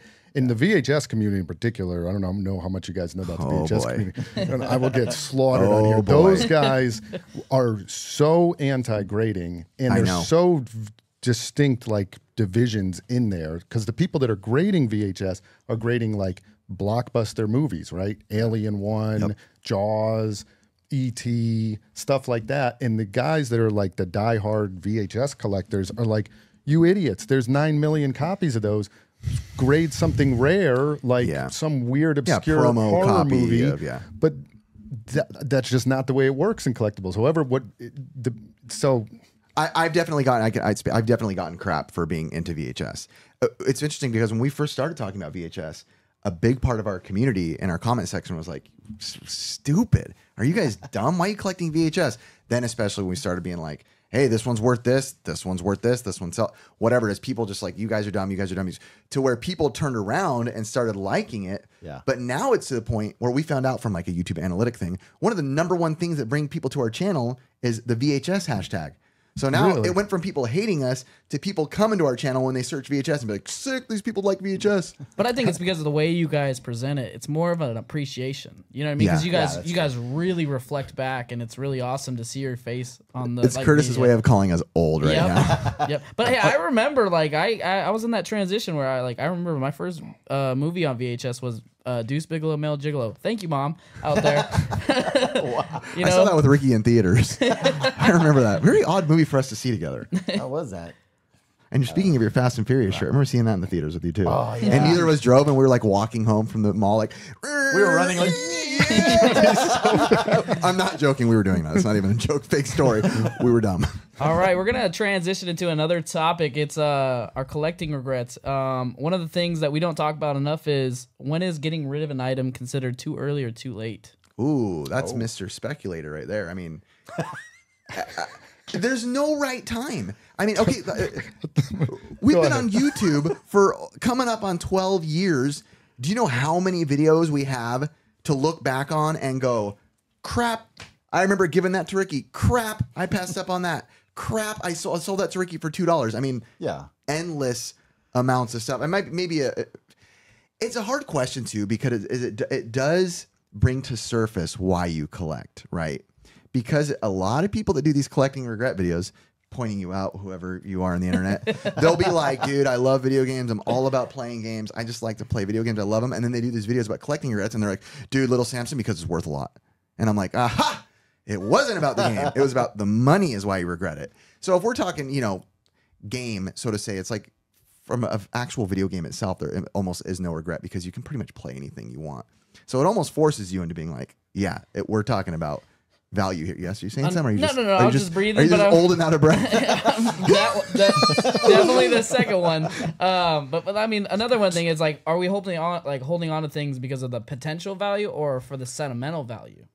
For me, it's always the value. It really is. And my biggest regrets are, and I have many of them, are games that I sold that like were begged and kind of almost pleaded out of me a lot of times, where I'm like, I look back and I'm like, man, like, what is the game on Sega Genesis? Centurion Defender? Defender of Century of Defender, something like that. I know what you're talking about. You know which one I'm talking about? Yeah. I found that game at a flea market probably in 2009, and I bought it for $3. And I held on to it, and at the time, one of my good friends, if he watches this, he'll know who he is. I sold it to him for probably $50 because he was like, dude, please sell me that. It was complete in box, the mintest copy you'll ever find. That game now is worth like $2,000+. Yeah. And I once a year, like I'll be like, dude, let me buy that back from you. And he's like, no, never. And I'm just like, So my rule now is just never sell, even though I sell things all the time. How does your store stay open? So those are my like mids, lows, I'll call them. And we sell some pretty rare items, but as rare items come into the store, a lot of that's kind of what I like to collect, is just the KOs that I talked about earlier, sealed stuff, things that you're not going to see. Yeah. And like when Caleb came and I convinced put you those to go out, hypergrind. Yeah. And you know what I did? Literally the next day, I bought that back from him when we went to the convention because he found another copy, and I was so happy to get that Go Hypergrind back. Hey, bro, you're sick. Just never sell. Here's a more like serious question, since you guys are all kind of fathers and everything. Are you holding on to things in hopes that your kids will enjoy them someday? Let's let Ricky answer that one. I like that for Ricky. I actually am. So a lot of like the Wii and GameCube, or not GameCube, Wii and Wii U stuff. GameCube? The Wii and Wii U stuff, I'm holding it for my kids because that's what we played. Like I think Gabe, when he was little, that's when I was playing Resident Evil with him right here. I was like, oh, Resident Evil. And actually, that probably wasn't the best game to start with a little kid. Yeah, probably not. But But it's like they love the Wii U. They love the Wii. Like, dude, that's what we played. Actually, I guess we still play that because they play the Switch, but not with me anymore. Yeah, I don't know if I hold on to anything for my kids because my kids are surprisingly not that into video games. My son will like pick a game and be into it, and that's it. But they're not really into games like I thought they'd be. And I don't know. It's weird because we're in a video game space on the internet, but I don't play video games to the extent that most people would think. Like I'll pop on the Super Nintendo Mini and kind of pop on a few rounds of Super Mario World or whatever it may be, speedrun Chippendale, speedrun Musha, speedrun Little Samson. Speedrun. No, I don't know. I just want to see how long until you guys caught on to what I was saying. But they're not that into them, so I don't think I hold on to anything in hopes that they'll play. What about your kid? Your kid plays. I went to your house one time and heard him screaming at the top of his lungs playing Fortnite. Gosh, just raging and smashing controllers. So I hold on to all of my stuff for my kid. I have two. For your kid? For my kids. No, I have two. And but it's more of for like, consider it like not a retirement fund for me, like an investment Got fund. It. The stuff that I stick away has quite a bit of value. Yeah. And so I keep them in bins. And to me, it's like buying stocks or something, right? Like you would have a retirement fund that's tied into stocks. I have like no retirement fund, but I have some bins that are worth a lot of money. How would you feel if just one day something weird in I don't know what, video game market crash of 1983 or happens or something, and just games are done and nobody cares? What would be your genuine emotion? I want to see. Give me a face expression right now of your genuine face. Breaking news: no one wants old games anymore. Yes. Oh, over. You can retire. It's done. Oh my You just hear in the background. At first it would be like, no, but it'd be like, yes, it's done. No, actually, I wouldn't. I mean, I've always thought about that like maybe this would come to an end. Earlier on when I owned the stores, I was like, man, I don't know how long this is going to last. And I was always kind of 1 foot in, 1 foot out. I feel a lot better about it now. Like I think that the market is a long-term sustainable plan. Yeah. A lot of it just ties into the characters, like Mario and Zelda. It's similar to like a Spider-Man, a Superman, a Batman. Like these characters to me are going to live through generations. I don't think it's going anywhere. Were you going to say something? You know what's weird though? I did the same thing with my kids' stuff. I'll keep all their stuff and just put it in bins. That's probably half my stuff too. So like I got a bunch of vintage Legos that Gabe he's like, Dad, I don't want to be. I see it in the trash, so I pick it out. He threw it in the trash, so I'll pick it out and I'll put it away for him. But look, check this out. This was when he was like 5 years old. Come on, honey. Nicole, Ricky's wife, come on in. Intervention number 2. He was like 5 when he was throwing it away. Like he was, dude, big giant Legos that my mom would buy him. And he found the crate. He's like, Dad, whose are those? I'm like, bro, those are the ones you threw away. They're mine now. He's like, dude, are you serious? Like, those are mine? I'm like, yeah, you can have them, bro. But I'm keeping them for you, but don't do anything dumb. I'm like, this is for you. But they're like hundreds of dollars now. So I'm like, this is awesome. I'm like, I think they will last the test of time. Like you said too, because it's like, will it die? Will it die? But like us all being American Pickers fans, like we'll watch it and be like, there's stuff that they're picking from the 20s and the 30s and this and that, the 1800s, Pawn Stars. You watch it. People are collecting anything that has any sort of, at some point, it almost doesn't even have to be special. Right now, we're in a unique time with games because it's special to us, right? We grew up with it, so to say. But there's people that are collecting things from whatever World War I era who weren't alive at that time. It just is a collector's thing at this point. And I think, like you're saying, it's not only going to be about people who are just gamers or grew up collectors. They're at some point in the future, they look at it and go, that's sweet. That's something I want to collect. Yeah, like Batman and Superman came out in the 1930s. Wow. And like they have stood the test. Christian Bale was the the first one, right? Yeah, right. 1932. That Dark Knight in 1932 was very Dark Knight. It was all black and white. Black and white night. But Man, he looks great for that age. But the comics to me are always like the blue chips of collectibles. Like I look a lot at like the history of what's going on with that and compare that to like these other much newer, like VHS collecting. Somebody's going to kill me and be like, well, I've been collecting VHS since 1983. But it's just come around to more mainstream. And so video games to me, have a long sustainability. So, yeah. And just with sentimental stuff, just to go to that, like the toys that my son has are another thing that, like, that's a different type of thing that I set aside. He played with Marvel Legends figures. And so those I will keep for him. Maybe someday when he's, a man He Yeah. can look back and be like, "Dang, How old is Dad, he? He's 13 now." Oh, it's only a year older than my son. Yeah. Yes, Curtis, what you got, bro? I think the biggest thing we haven't answered yet. What was your biggest collecting like regret to get rid of? Like, what did you get rid of that you regret the most? I said mine. and admit it. Just get out there with it. I'll say it right now. It was actually half mine, half Riff's. I didn't know he was selling it until like the day of. He's like, "Hey, bro, we're selling this our GameCube kiosk to Jared," and I was like, "What?" Oh yeah. And to me, I never wanted to sell it, but Whoops. I thought you were Good gonna, old. but I dude, thought you were gonna say this Virtual Boy shirt at first. no, because we got that stand for $50. We each paid $25, so we split it.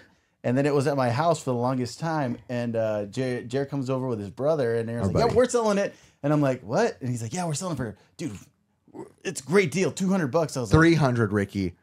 It was 300. "Was it 3? I'm pretty sure it was 200." Maybe it was 2. It was 200, and I was like, "Dude, I would have just paid I would have paid my half off just for that." But in my $25. head, like that's how I saw it. I was like, "Oh my gosh, the GameCube kiosk has got." I mean, my wife was so happy, but I was just like, "Oh man, See? that thing was." How about beautiful." you, Riff? How about you? I don't have any. I like, again, I traded little Samson for a scooper scope when I was a kid, but I am I just like story, bro. I don't care. I'm very much like, I can get it again. I'll find it again. I'll hunt again. I'll figure. I don't know. I'm so much more about the hunt. I just don't. The things I like that feeling of getting them, documenting it, and then being like, all right, next item. Even though they mean things to me, they totally mean half of the stuff. I can tear up about half of the stuff that I talk about. You know. But, yeah, and I agree with you 100% on that. It's not the things that I care about, like that Defender of Century I didn't care about. It's the value that I'm like, dude, what the heck? Why did I do that? Oh man. And I'm not gonna answer mine until later on in some time life. But Ooh. we're gonna transition into like a nice little controversial topic. Ooh, new topic. All right, here we go. New topic. This is me giving myself a hand. All right, fanboyism. Does fanboyism destroy the things we love, like gaming, movies, and our entertainment? There's so many pros and cons to fan. I mean, I'll give the quickest example ever. Let's say movies, right? Take movies. A Star Wars comes out, right? And that's pretty accurate, right, to recent time. Or I'll give 2 examples. Star Wars and Sonic the Hedgehog. Star Wars, there's fanboyism that can be a great thing and right, kind of like help steer the direction of the producers, this and that, whether you agree with the way they're going or not. And it can dictate which way they go. It could be a good thing or a bad thing. I think one of the only examples I can think of recently where fanboyism, which can sound bad, was like the Sonic movie. But I think we can all agree that the fanboyism kind of worked out in this case. And that was Sonic looked like freaking Ricky Like coming Grinch? out of the shower, bro. That's exactly what we look like. And they redid it. Dude, I got that image in my head now. Great. I almost was a delay. oh, I almost said something so offensive. But yeah, in that case, right, the fanboyism, people went crazy. They cried about it, fought about it. And we, in all cases of the matter, I think 90% of people agree we got a better looking Sonic, right? Yeah. But there's also things where it's like fanboyism can become toxic to where it's like, oh my gosh, shut up, so to say. But a lot of it can be validated in fanboyism and critiques towards games or movies. Now, can you explain to them like what an actual fanboy is? I mean, a fanboy is somebody who's they're not only, they can be someone who's obsessed with something, right? That's their thing. They know everything about this. This is their thing. They love it. They have tattoos of it. It's they're diehard. I know everything about this. I'm dedicated to it, and that's the king, right? It's almost like when the new PS5 was coming out versus Series X. Ooh. Go through the comment section of that. That is the definition of toxic fanboyism, right? There's good fanboyism. Us, you're wearing all Virtual Boy. You're fanboying over it. You love it. Woo! Semi-healthy, semi-unhealthy. but there's also the conversations of it being completely the opposite. You know what I mean? I agree. I think it's because I'm trying to think what I actually fanboy about. The last thing I think I fanboyed about was like I had read with the new Marvel movies that came out. Got like it. I had read the Infinity Gauntlet series, which was the 6-part series of it. So when the movies came out, right, I'm sitting there critiquing every little thing about it. Like, Nope, that didn't happen. That didn't happen. Where's Adam Warlock? Never in it, main character. And so it kind of ruined it for me too. And I think it ruined it for like my son and my wife who I'm with watching it. Because I'm like, they're like, that was awesome. I'm like, no, it wasn't. They didn't do all this. Meanwhile, it is a really awesome movie. So I just critiqued it to death. But it's hard because you're not like you're being a toxic fanboy, so to say, about it. You're just looking at the source material of what you love, so to say. But it can take away the enjoyment knowing too much. Yeah, like Star Wars, I didn't read a lot of the Star Wars stuff or any of the books or fanboy about it. So when He's the a movies Trekkie. come out, He's a Trekkie. He's a Trekkie. so Look when at him. love Star Trek, Picard. It's Well, like awesome. speaking to when this is being recorded, the Mario movie has been out for one day. I see it tomorrow. Nobody's said if they've seen anything, but it's like, I'm sure there's people out there who are nitpicking. I haven't looked at any reviews. Probably, I guarantee it. Someone's nitpicking out there like, well, that's not technically Mario's mustache is one diameter smaller. And it's like, I guarantee you it's out there. I guarantee you it can be good ways or bad ways, but there has to be.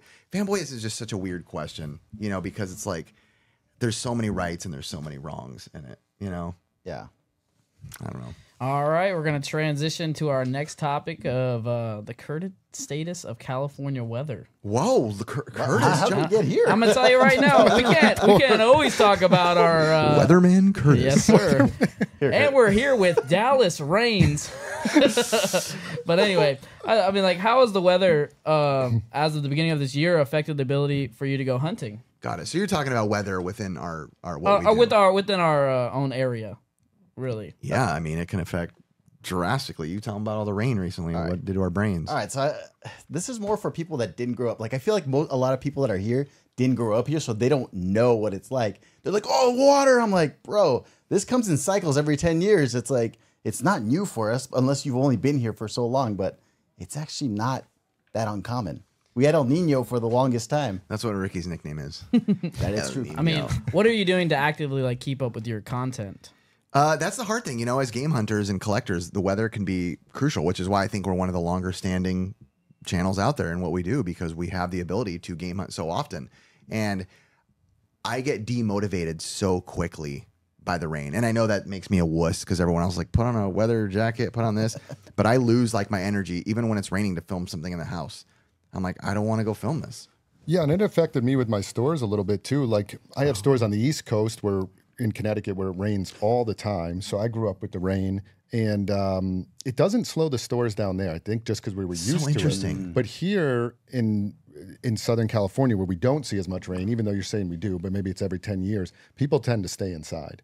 Like, if it's raining out, they're not doing anything. So it slows down retail, it slows down everything. California is a funny place because weather, like typically when it rains down here in California, you get every Starbucks girl like, oh my gosh, sparkle lattes, and they're taking the pictures, the selfies, and then 2 days later of the rain, they're like, get this effing rain out of here, please. Like, I can't stand this. I saw a funny thing. It was like driving down here on PCH, and it must have been like a church or something that had a sign, and it said "Bring the drought back" or something, or "Praying for the drought back," something like that. It was pretty funny. Yeah, the weather, it's interesting too, because I remember my most recent thing, my game shed, right? I had a game room. It was in a shed. We didn't have proper drainage back there. It didn't matter at that time because for however long it's been there, 11 years. It was like a lawnmower back there. Didn't do anything, man. And then it rains down here and it floods my game room, and there goes all my stuff. And it's funny because now I'm like, I feel like I have like a rival. Like, I don't hate many people or things, but I feel like I hate the rain right now. And I'm like angry with it. When it comes back, I'll like curse the skies. And I'm like, no, don't you dare, you son of. I'm like mad. I mean, it's a real. Ask my wife. I get like mad. I'll see it coming. I'm like, dude, stop. You're not coming back. Like, I'm just angry at this point about it. But it affects us. But when I go to other states to game hunt, a lot of times they're just like, yeah, it's a little bit of water. And I'm like, I don't know if a little bit of water isn't just a little bit of water when we're talking about a CD-based console. And they're just like, it's fine. I'm like, I don't know. Are we still planning on making it bigger, the shed? Yeah, I say we make that game room bigger. I think I'm gonna knock it down. I might just make it into a house. That's kind of where I'm at mentally. Dang, so game shed to house. go big or go home, bro. You know. All right. Well, now I'm just going to transition to something a little bit different. little Again, it's going to be a little bit more about kind of on the sports side, but extreme sports. You guys have seen that new 1080 board that was listed on eBay. And Rip hates the snow. Let's just say that. I'm gonna pull that up while you guys talk. Have you? Do you prefer skateboarding over snowboarding? So we're talking like sports right here, bro. Straight up 90. We got to talk surf, skate, Yeah. snow. I'm going to be real with Yeah, everybody in the so world right that's now. it. Other sports don't exist. Surf, space, skate, or snow is where it's at. Hey, don't you throw hate on my MMA, okay? That's like one of my favorites. All right, I'm with you on that. And Brixton's in In it, so you know football. that. I'm a big football fan. I love football. Yeah, we're not talking about, pad on pad here, man. We're talking about that good old sliding on some snow or some rolly blades, I mean, that sounded terrible right there, but it's okay, So we're talking about board sports then. Yeah, as Riff's pulling this up for any of the viewers at home. Ricky's got to find it. Ricky found it earlier. All right, let's talk 90s, bro. We're talking 90s right here. This is where the segment starts right here. Ready? Yeah. 90s sports. The real true 90s legends in my brain are freaking surf stuff, skate stuff, snowboard. That to me, it screams 90s. When I think like 90s and people are like radical, tubular, I don't picture people playing baseball. Even though it's part of, I get it, oh, he's disagreeing. I was going to just throw in basketball. 90s was pretty incredible, man. Michael Jordan? Yeah, Michael Jordan. I don't know. When I saw a video of like Shaquille O'Neal playing against Michael Jordan, they had the warm-ups with like the way they looked in the 90s style. That was pretty 90s. Yeah, I was in diapers. So Not it's to okay. disagree with you because I'm a big snowboarder and I like that stuff too. But Okay, which sport do you think defines the 90s the best? Ooh. to me, basketball. Basketball? Easily basketball. Okay. I guess it's just it just depends how you grew up then, Yep. right? Yep. For me, basketball was there, but it was pretty not really existent. For me, it'd be baseball, just because I played What a baseball. dork. Terrible. But that's why I kind of try to narrow it down because of the Couldn't name- hobbies that we do collect are within that realm of like our style. Yeah. It's like skateboarding, snowboarding. I And find that- skateboarding to be it just feel like anytime, or put it this way, here we go. Here's why I'm going to defend skateboarding as the definitive 90s sport. If I told you draw a 90s guy, you're very much more likely to have someone draw you a guy with like a mohawk, like crazy clothes with like a skateboard on him. They're not going to be drawing some 90. When you think that they're not going to be drawing a guy with a basketball or a baseball, take that, eat those words, smell them. Who was the big star in baseball? Nolan Ryan. Nolan Ryan Dude, in I the was 90s? in diapers. In the 90s. Come Even on. watch I'm Curtis telling is still you. in diapers. Curtis didn't even watch it. Yeah, you don't see my my Like, prescription. I just had a baseball when I was in my crib. Ricky still can't find that snowboard. I think we. Dude, I had those little Depends, dog. I was just going like those grown adult diapers, whipping them around. The reason Curtis brought it up is Ricky pulled out we found a 1080 snowboard from the freaking 90s. What were from they the day. asking on it? They were Four- asking like 4,000? $4,000 or something on it. 10? That It's thing actually was. at $6,000 now. Is I it th- I really? think They changed raised it. Son of That's a pretty guns. awesome. That thing. Yeah, I think Not the- gonna lie. I think You it was showed on to a me and I couple was of like, the damn. ads that were actually in some of the Nintendo Powers, I believe. It was. And that's why it's so I crazy. feel like there was like one guy that got that thing. That's the only one I've seen. Well, Yeah. Ricky can't even find it now. We found it like an hour ago. But I'm going to say the biggest legend. All right, here's going to be the funny thing people are getting mad about. Tony Hawk, man. I love the guy. He's a fun guy. He can still push out a 900. But growing up skateboarding, Tony Hawk was the part you skipped. And that was like there's the board too, by the way. Tony Hawk was the part you skipped as a skateboarder. As a street skater with my boys and our Jinkos going hard, getting wild, screaming, vert parts came on, you skipped it. So it was very interesting to me, and I didn't really think about it until now, but like when Tony Hawk Pro Skater came out, the game was great, but there was almost, I don't know of anybody who picked Tony Hawk.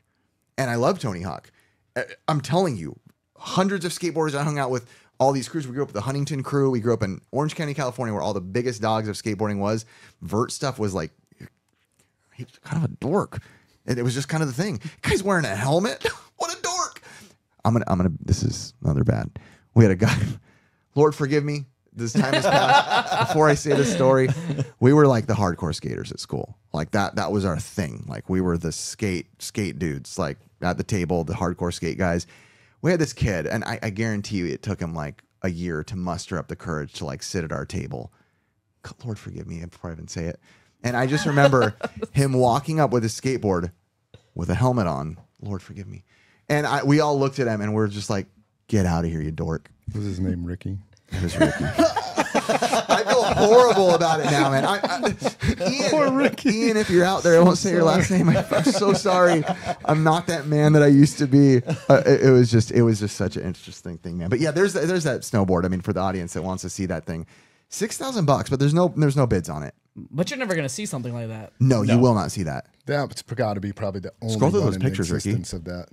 And I'm a snowboarder, so I love that thing. Like I would actually use that. Oh, look, there you go. I think the person that like I look up to as like the pinnacle of snowboarding is still Shaun White.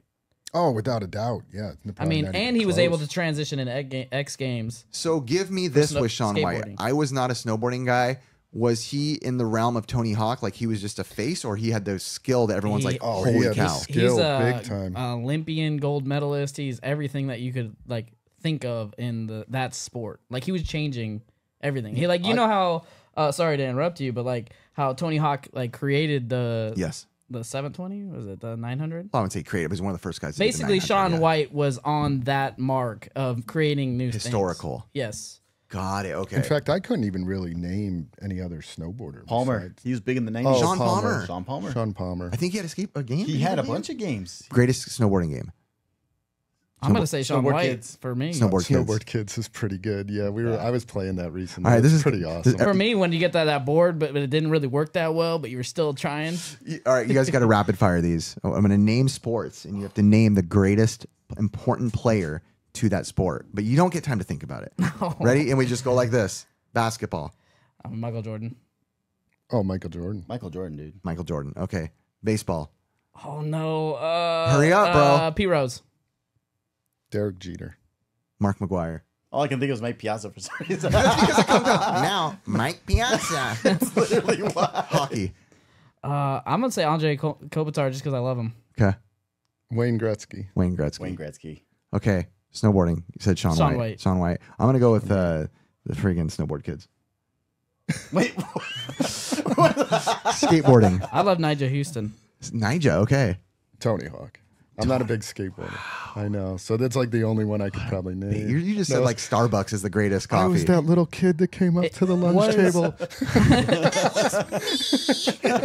Am I dumb or was You're dumb. Buddy Lassick? Bucky Lassick. Bucky Lassick. He was the one who did the crazy. He was also vert. Yes, and like I just remember him because he would always like outshine everybody in the X Games. I'm gonna say, as much as he was polarized, Chad Muska. He was he was local to a lot of the stuff we're doing, and I feel like he really set a scene. He became the first celebrity before Rob Dyrdek too. That's true. He was. I mean, all his pictures like hanging out with like Paris Hilton, all these people. He was the life of the game. I love Rob. You Dyrdek, did dude. love Muska. Dyrdek I remember was all the awesome. Muska stuff you had. Do you remember how I used to dress, bro? Yeah, it was pretty funny. Dude, I was Jinkos, bro. If you could see my shoes, I wouldn't rock them. You wore Jenkos? Oh, I was hardcore Jinkos. Wow. I was heavy Jinko, bro. Really? I was a different looking kid. I was a different kid, man. Dude, I used to cuss a lot and stuff. What's changed? You found Jesus? The low Really? change, man. Jenkos? I would never have guessed that. Oh, dude, hardcore Jinkos. Buzzed head, Yeah. super short hair, had a mouth on me. Just a different Buzzed kid, man. head? Shaved head? Yep, super short hair when it would come in. Lucky I Trying had to a picture bowl this. hair. You had a bowl. You would have a bowl cut. Yeah, my You mom. would. I had a bowl cut too. You I was white bowl guys. cut. I wanted my Generic dad's white guy mullet, man. haircut. My dad had a great mullet, man. I wish I had that. Oh, nope, great. let's just put a bowl. How about you, Ricky? The tie between Rodney Mullen and Jamie Thomas. Ooh, Rodney Mullen. Have Rodney you guys ever Mullen's seen him do someone insane. like? I mean, I think he said that when he wanted to start skateboarding. Was like he wanted to be dancing on a skateboard. And That's kinda what he literally did. That's what he does. It's Dancing insane. Queen. Is that it, Curtis? He Are we out started of here? Dark Side. No, I was gonna ask us if you guys ever broken any bones. Oh my gosh. I Hey, have I've one never- right now. I Hey, have two broken bones right now. I have a broken thumb. This thing I can't move. It's healing. And I have a broken rib from snowboarding. I've only just like a dislocated. month ago. That's it. From skateboarding, yeah. Lots. The same ankle 3 times. I've only broken one bone, and it was at his house on the half pipe. Oh my! I gotta tell the story, bro. We built ahead. we Go built for we it. built Go a for half it. pipe. We built a half pipe in my backyard, and I was like my dream. It was only like 8 years ago. Maybe? Yeah, it wasn't even that long. Built a half pipe. It was my dream, bro. To have. I was like, I have money now. I can build a freaking half pipe. I'm gonna build a half pipe, and I would skate this thing every day. And my buddy Andy decided to build one too. About a weekend, he broke his pelvis. He's about our age. And I was like, oh shoot, one down. And then Ricky and I would skate. Ricky wasn't like as heavily dedicated to skateboarding as I was.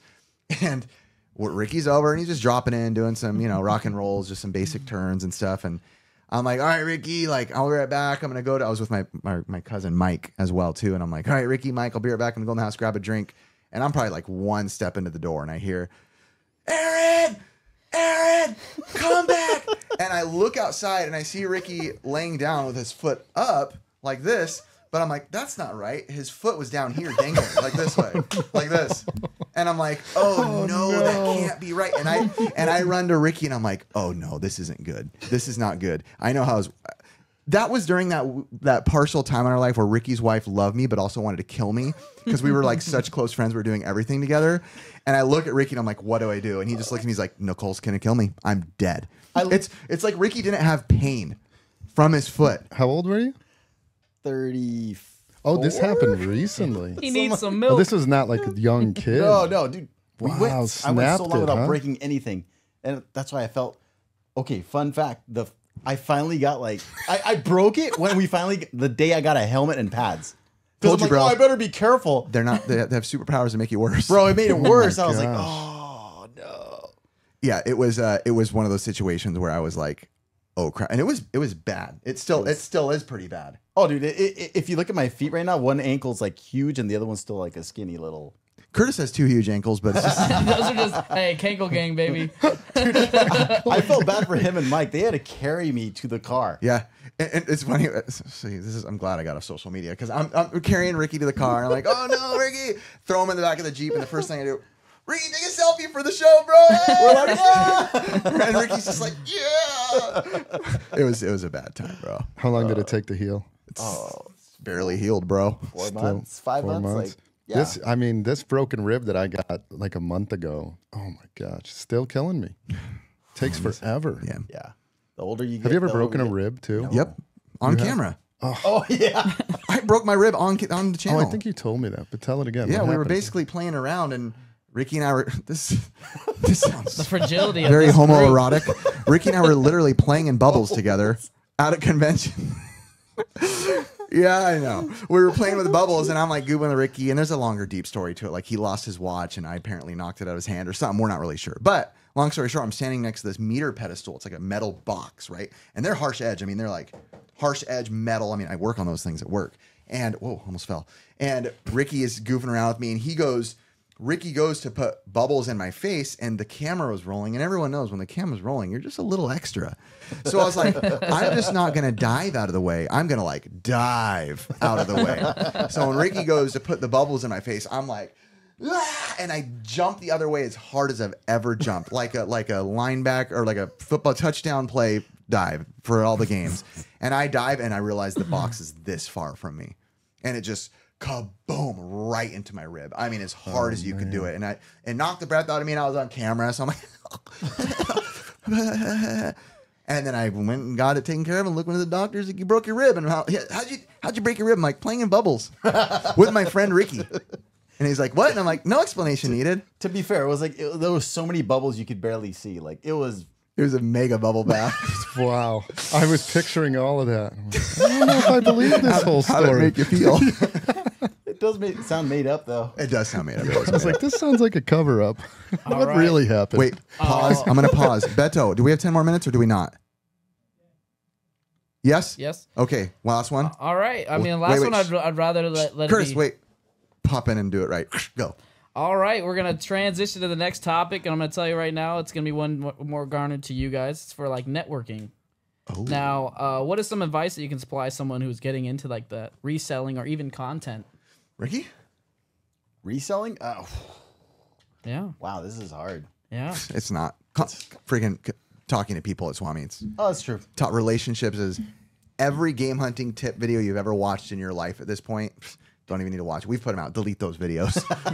It's all about connections at this point. I mean, the stuff we've gotten from following other rules, right? Like there's other things you can do to help, and there's things you can do to get better stuff and, you know, get there early, do this. Yes, those things are all valid, but we've never gotten better stuff and had better success than by making the right connections and talking to people. And I think we were one of the first people on YouTube that when everybody was hating on resellers, we were kind of like, who cares? Like we kind of talked to Lewis and these guys and these resellers, like, let's be friends with them. And we started being like, instead of hating on resellers, we weren't resellers. It took us like 9 years to start reselling stuff. But we were like, let's be cool with them. And lo and behold, these are where all of our best stuff comes from, because those guys are the guys that are sourcing. They're going to storage lockers. They're doing this. We didn't have time for that. They're bringing us that stuff because we made cool with them. And they're like, hey, you're not like the other YouTubers, so to say, at that time. Yeah, and I think what was crazy before you go into your business side of it is actually our friendship was kind of based on that. Yes. Remember? Because I approached you guys. I was like, hey, I got this. And you were like all in for it. But it wasn't just for the just like bringing you in on it. It was more of like, can you create something where it's like it creates history? Yes. Because you came in with that idea. Because I knew your reach and I knew that like you wanted to like just show your community, and I was all for it. Because I was just kind of getting into your like YouTube watching and all that. You weren't even like a fan when you came in. You were just kind of like, I've seen you guys on YouTube. You guys are cool. It's like I was like, nerds. Yeah, pretty much. Curtis came in thinking he was real cool. He was like, I liked baseball in the 90s. I was like, sweet. That was his flex. Now, to go back to my first question, Chris, like how do you think you would approach like going into like a business transaction with somebody you don't know? Can I? Is that a different question? No. You can Go, bro. you can elaborate on any question. I want to elaborate on that This is one a real quick. This is America. You could talk me down any You day. do what you want. I just wanted to say, because it's not as easy, like going back to the other question, which was like, what would you say to somebody new getting into reselling? Right. I think what I would say to somebody is like, stay ahead of markets, if that makes sense. In other words, like, there's always something new and collectible, even right now, that we don't know is new and collectible that we pass up on all the time. And if you start like, it's kind of a, like VHS was one that, like years ago, like I started buying VHS. I used to go to the flea markets and you could get VHS everywhere for a quarter a piece. Yep. And every vendor was like, oh my God, why are you buying this stuff? And it was not that I had like some intuition that I was like, man, VHS is going to blow up. It was just from knowing that like, wow, I'm meeting a few people that were like, yeah, I collect VHS. And I was like, really? You collect VHS? What do you like to collect? And they're like, oh, I like all the horror tapes. So long before it was like a lot of people doing, I was like, you know what? I'll go and I'll start buying horror tapes. It seems like people like that. So that's kind of how you catch wind of it. I mean, one of the newer ones we've talked about, which I've kind of, I don't know if it'll ever take off, but I've been like, audio CDs, like rap music for like old rap music, like Dr. Dre or like early Eminem stuff. Even the tapes. Yeah, like we go to the flea market and what do you see them for? Buck. Like everybody's like, oh, CDs. But like I've been taking home bags and bags full of CDs recently, pumping up the market. This is how I pump it up. It is interesting you say that because I feel like everything goes through that, right? Like that critique period of that's dumb, right? And we talked about it with VHS, video game clothing, stuff like that. There's always that period where people are very critical of it, and it makes sense to be critical of it because in that moment it really is garbage. It sounds stupid. Like I'll be honest with you, with CDs right now, you're probably ahead in my brain. I'm like, I gotta look through CDs, bro. But you might be right to where that's the thing. But why do you buy them if you're not gonna play them?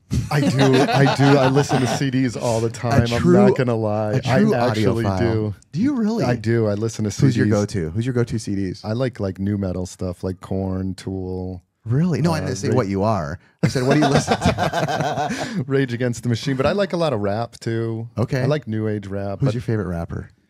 I mean... come on, bro. I'm a big...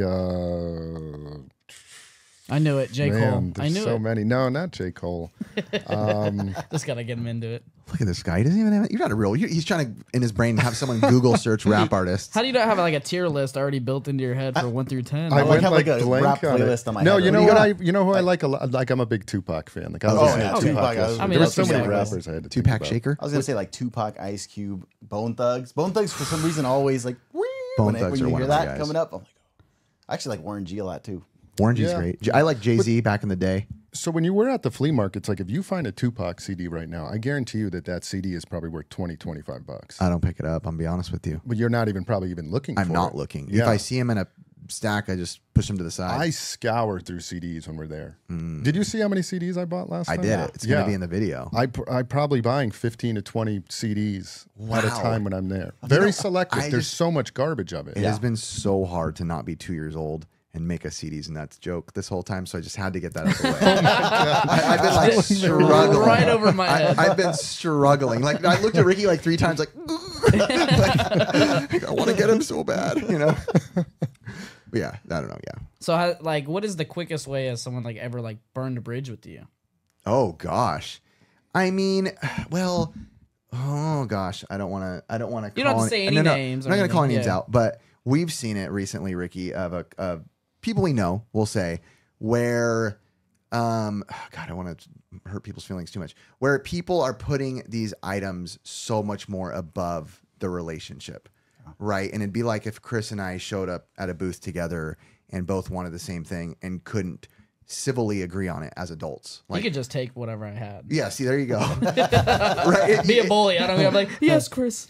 Chris does have that bully look. Start doing that. Give me that, Curtis. Nice buy.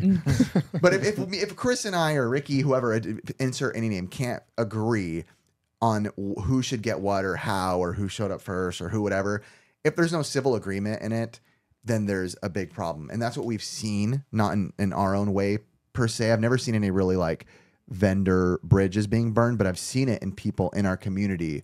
And it just makes me sad, you know? I've had a couple issues with that. We talked about that. Yes. Yeah. Yeah, that you always like scalp out people. hunting and finding. I always what? Scalp.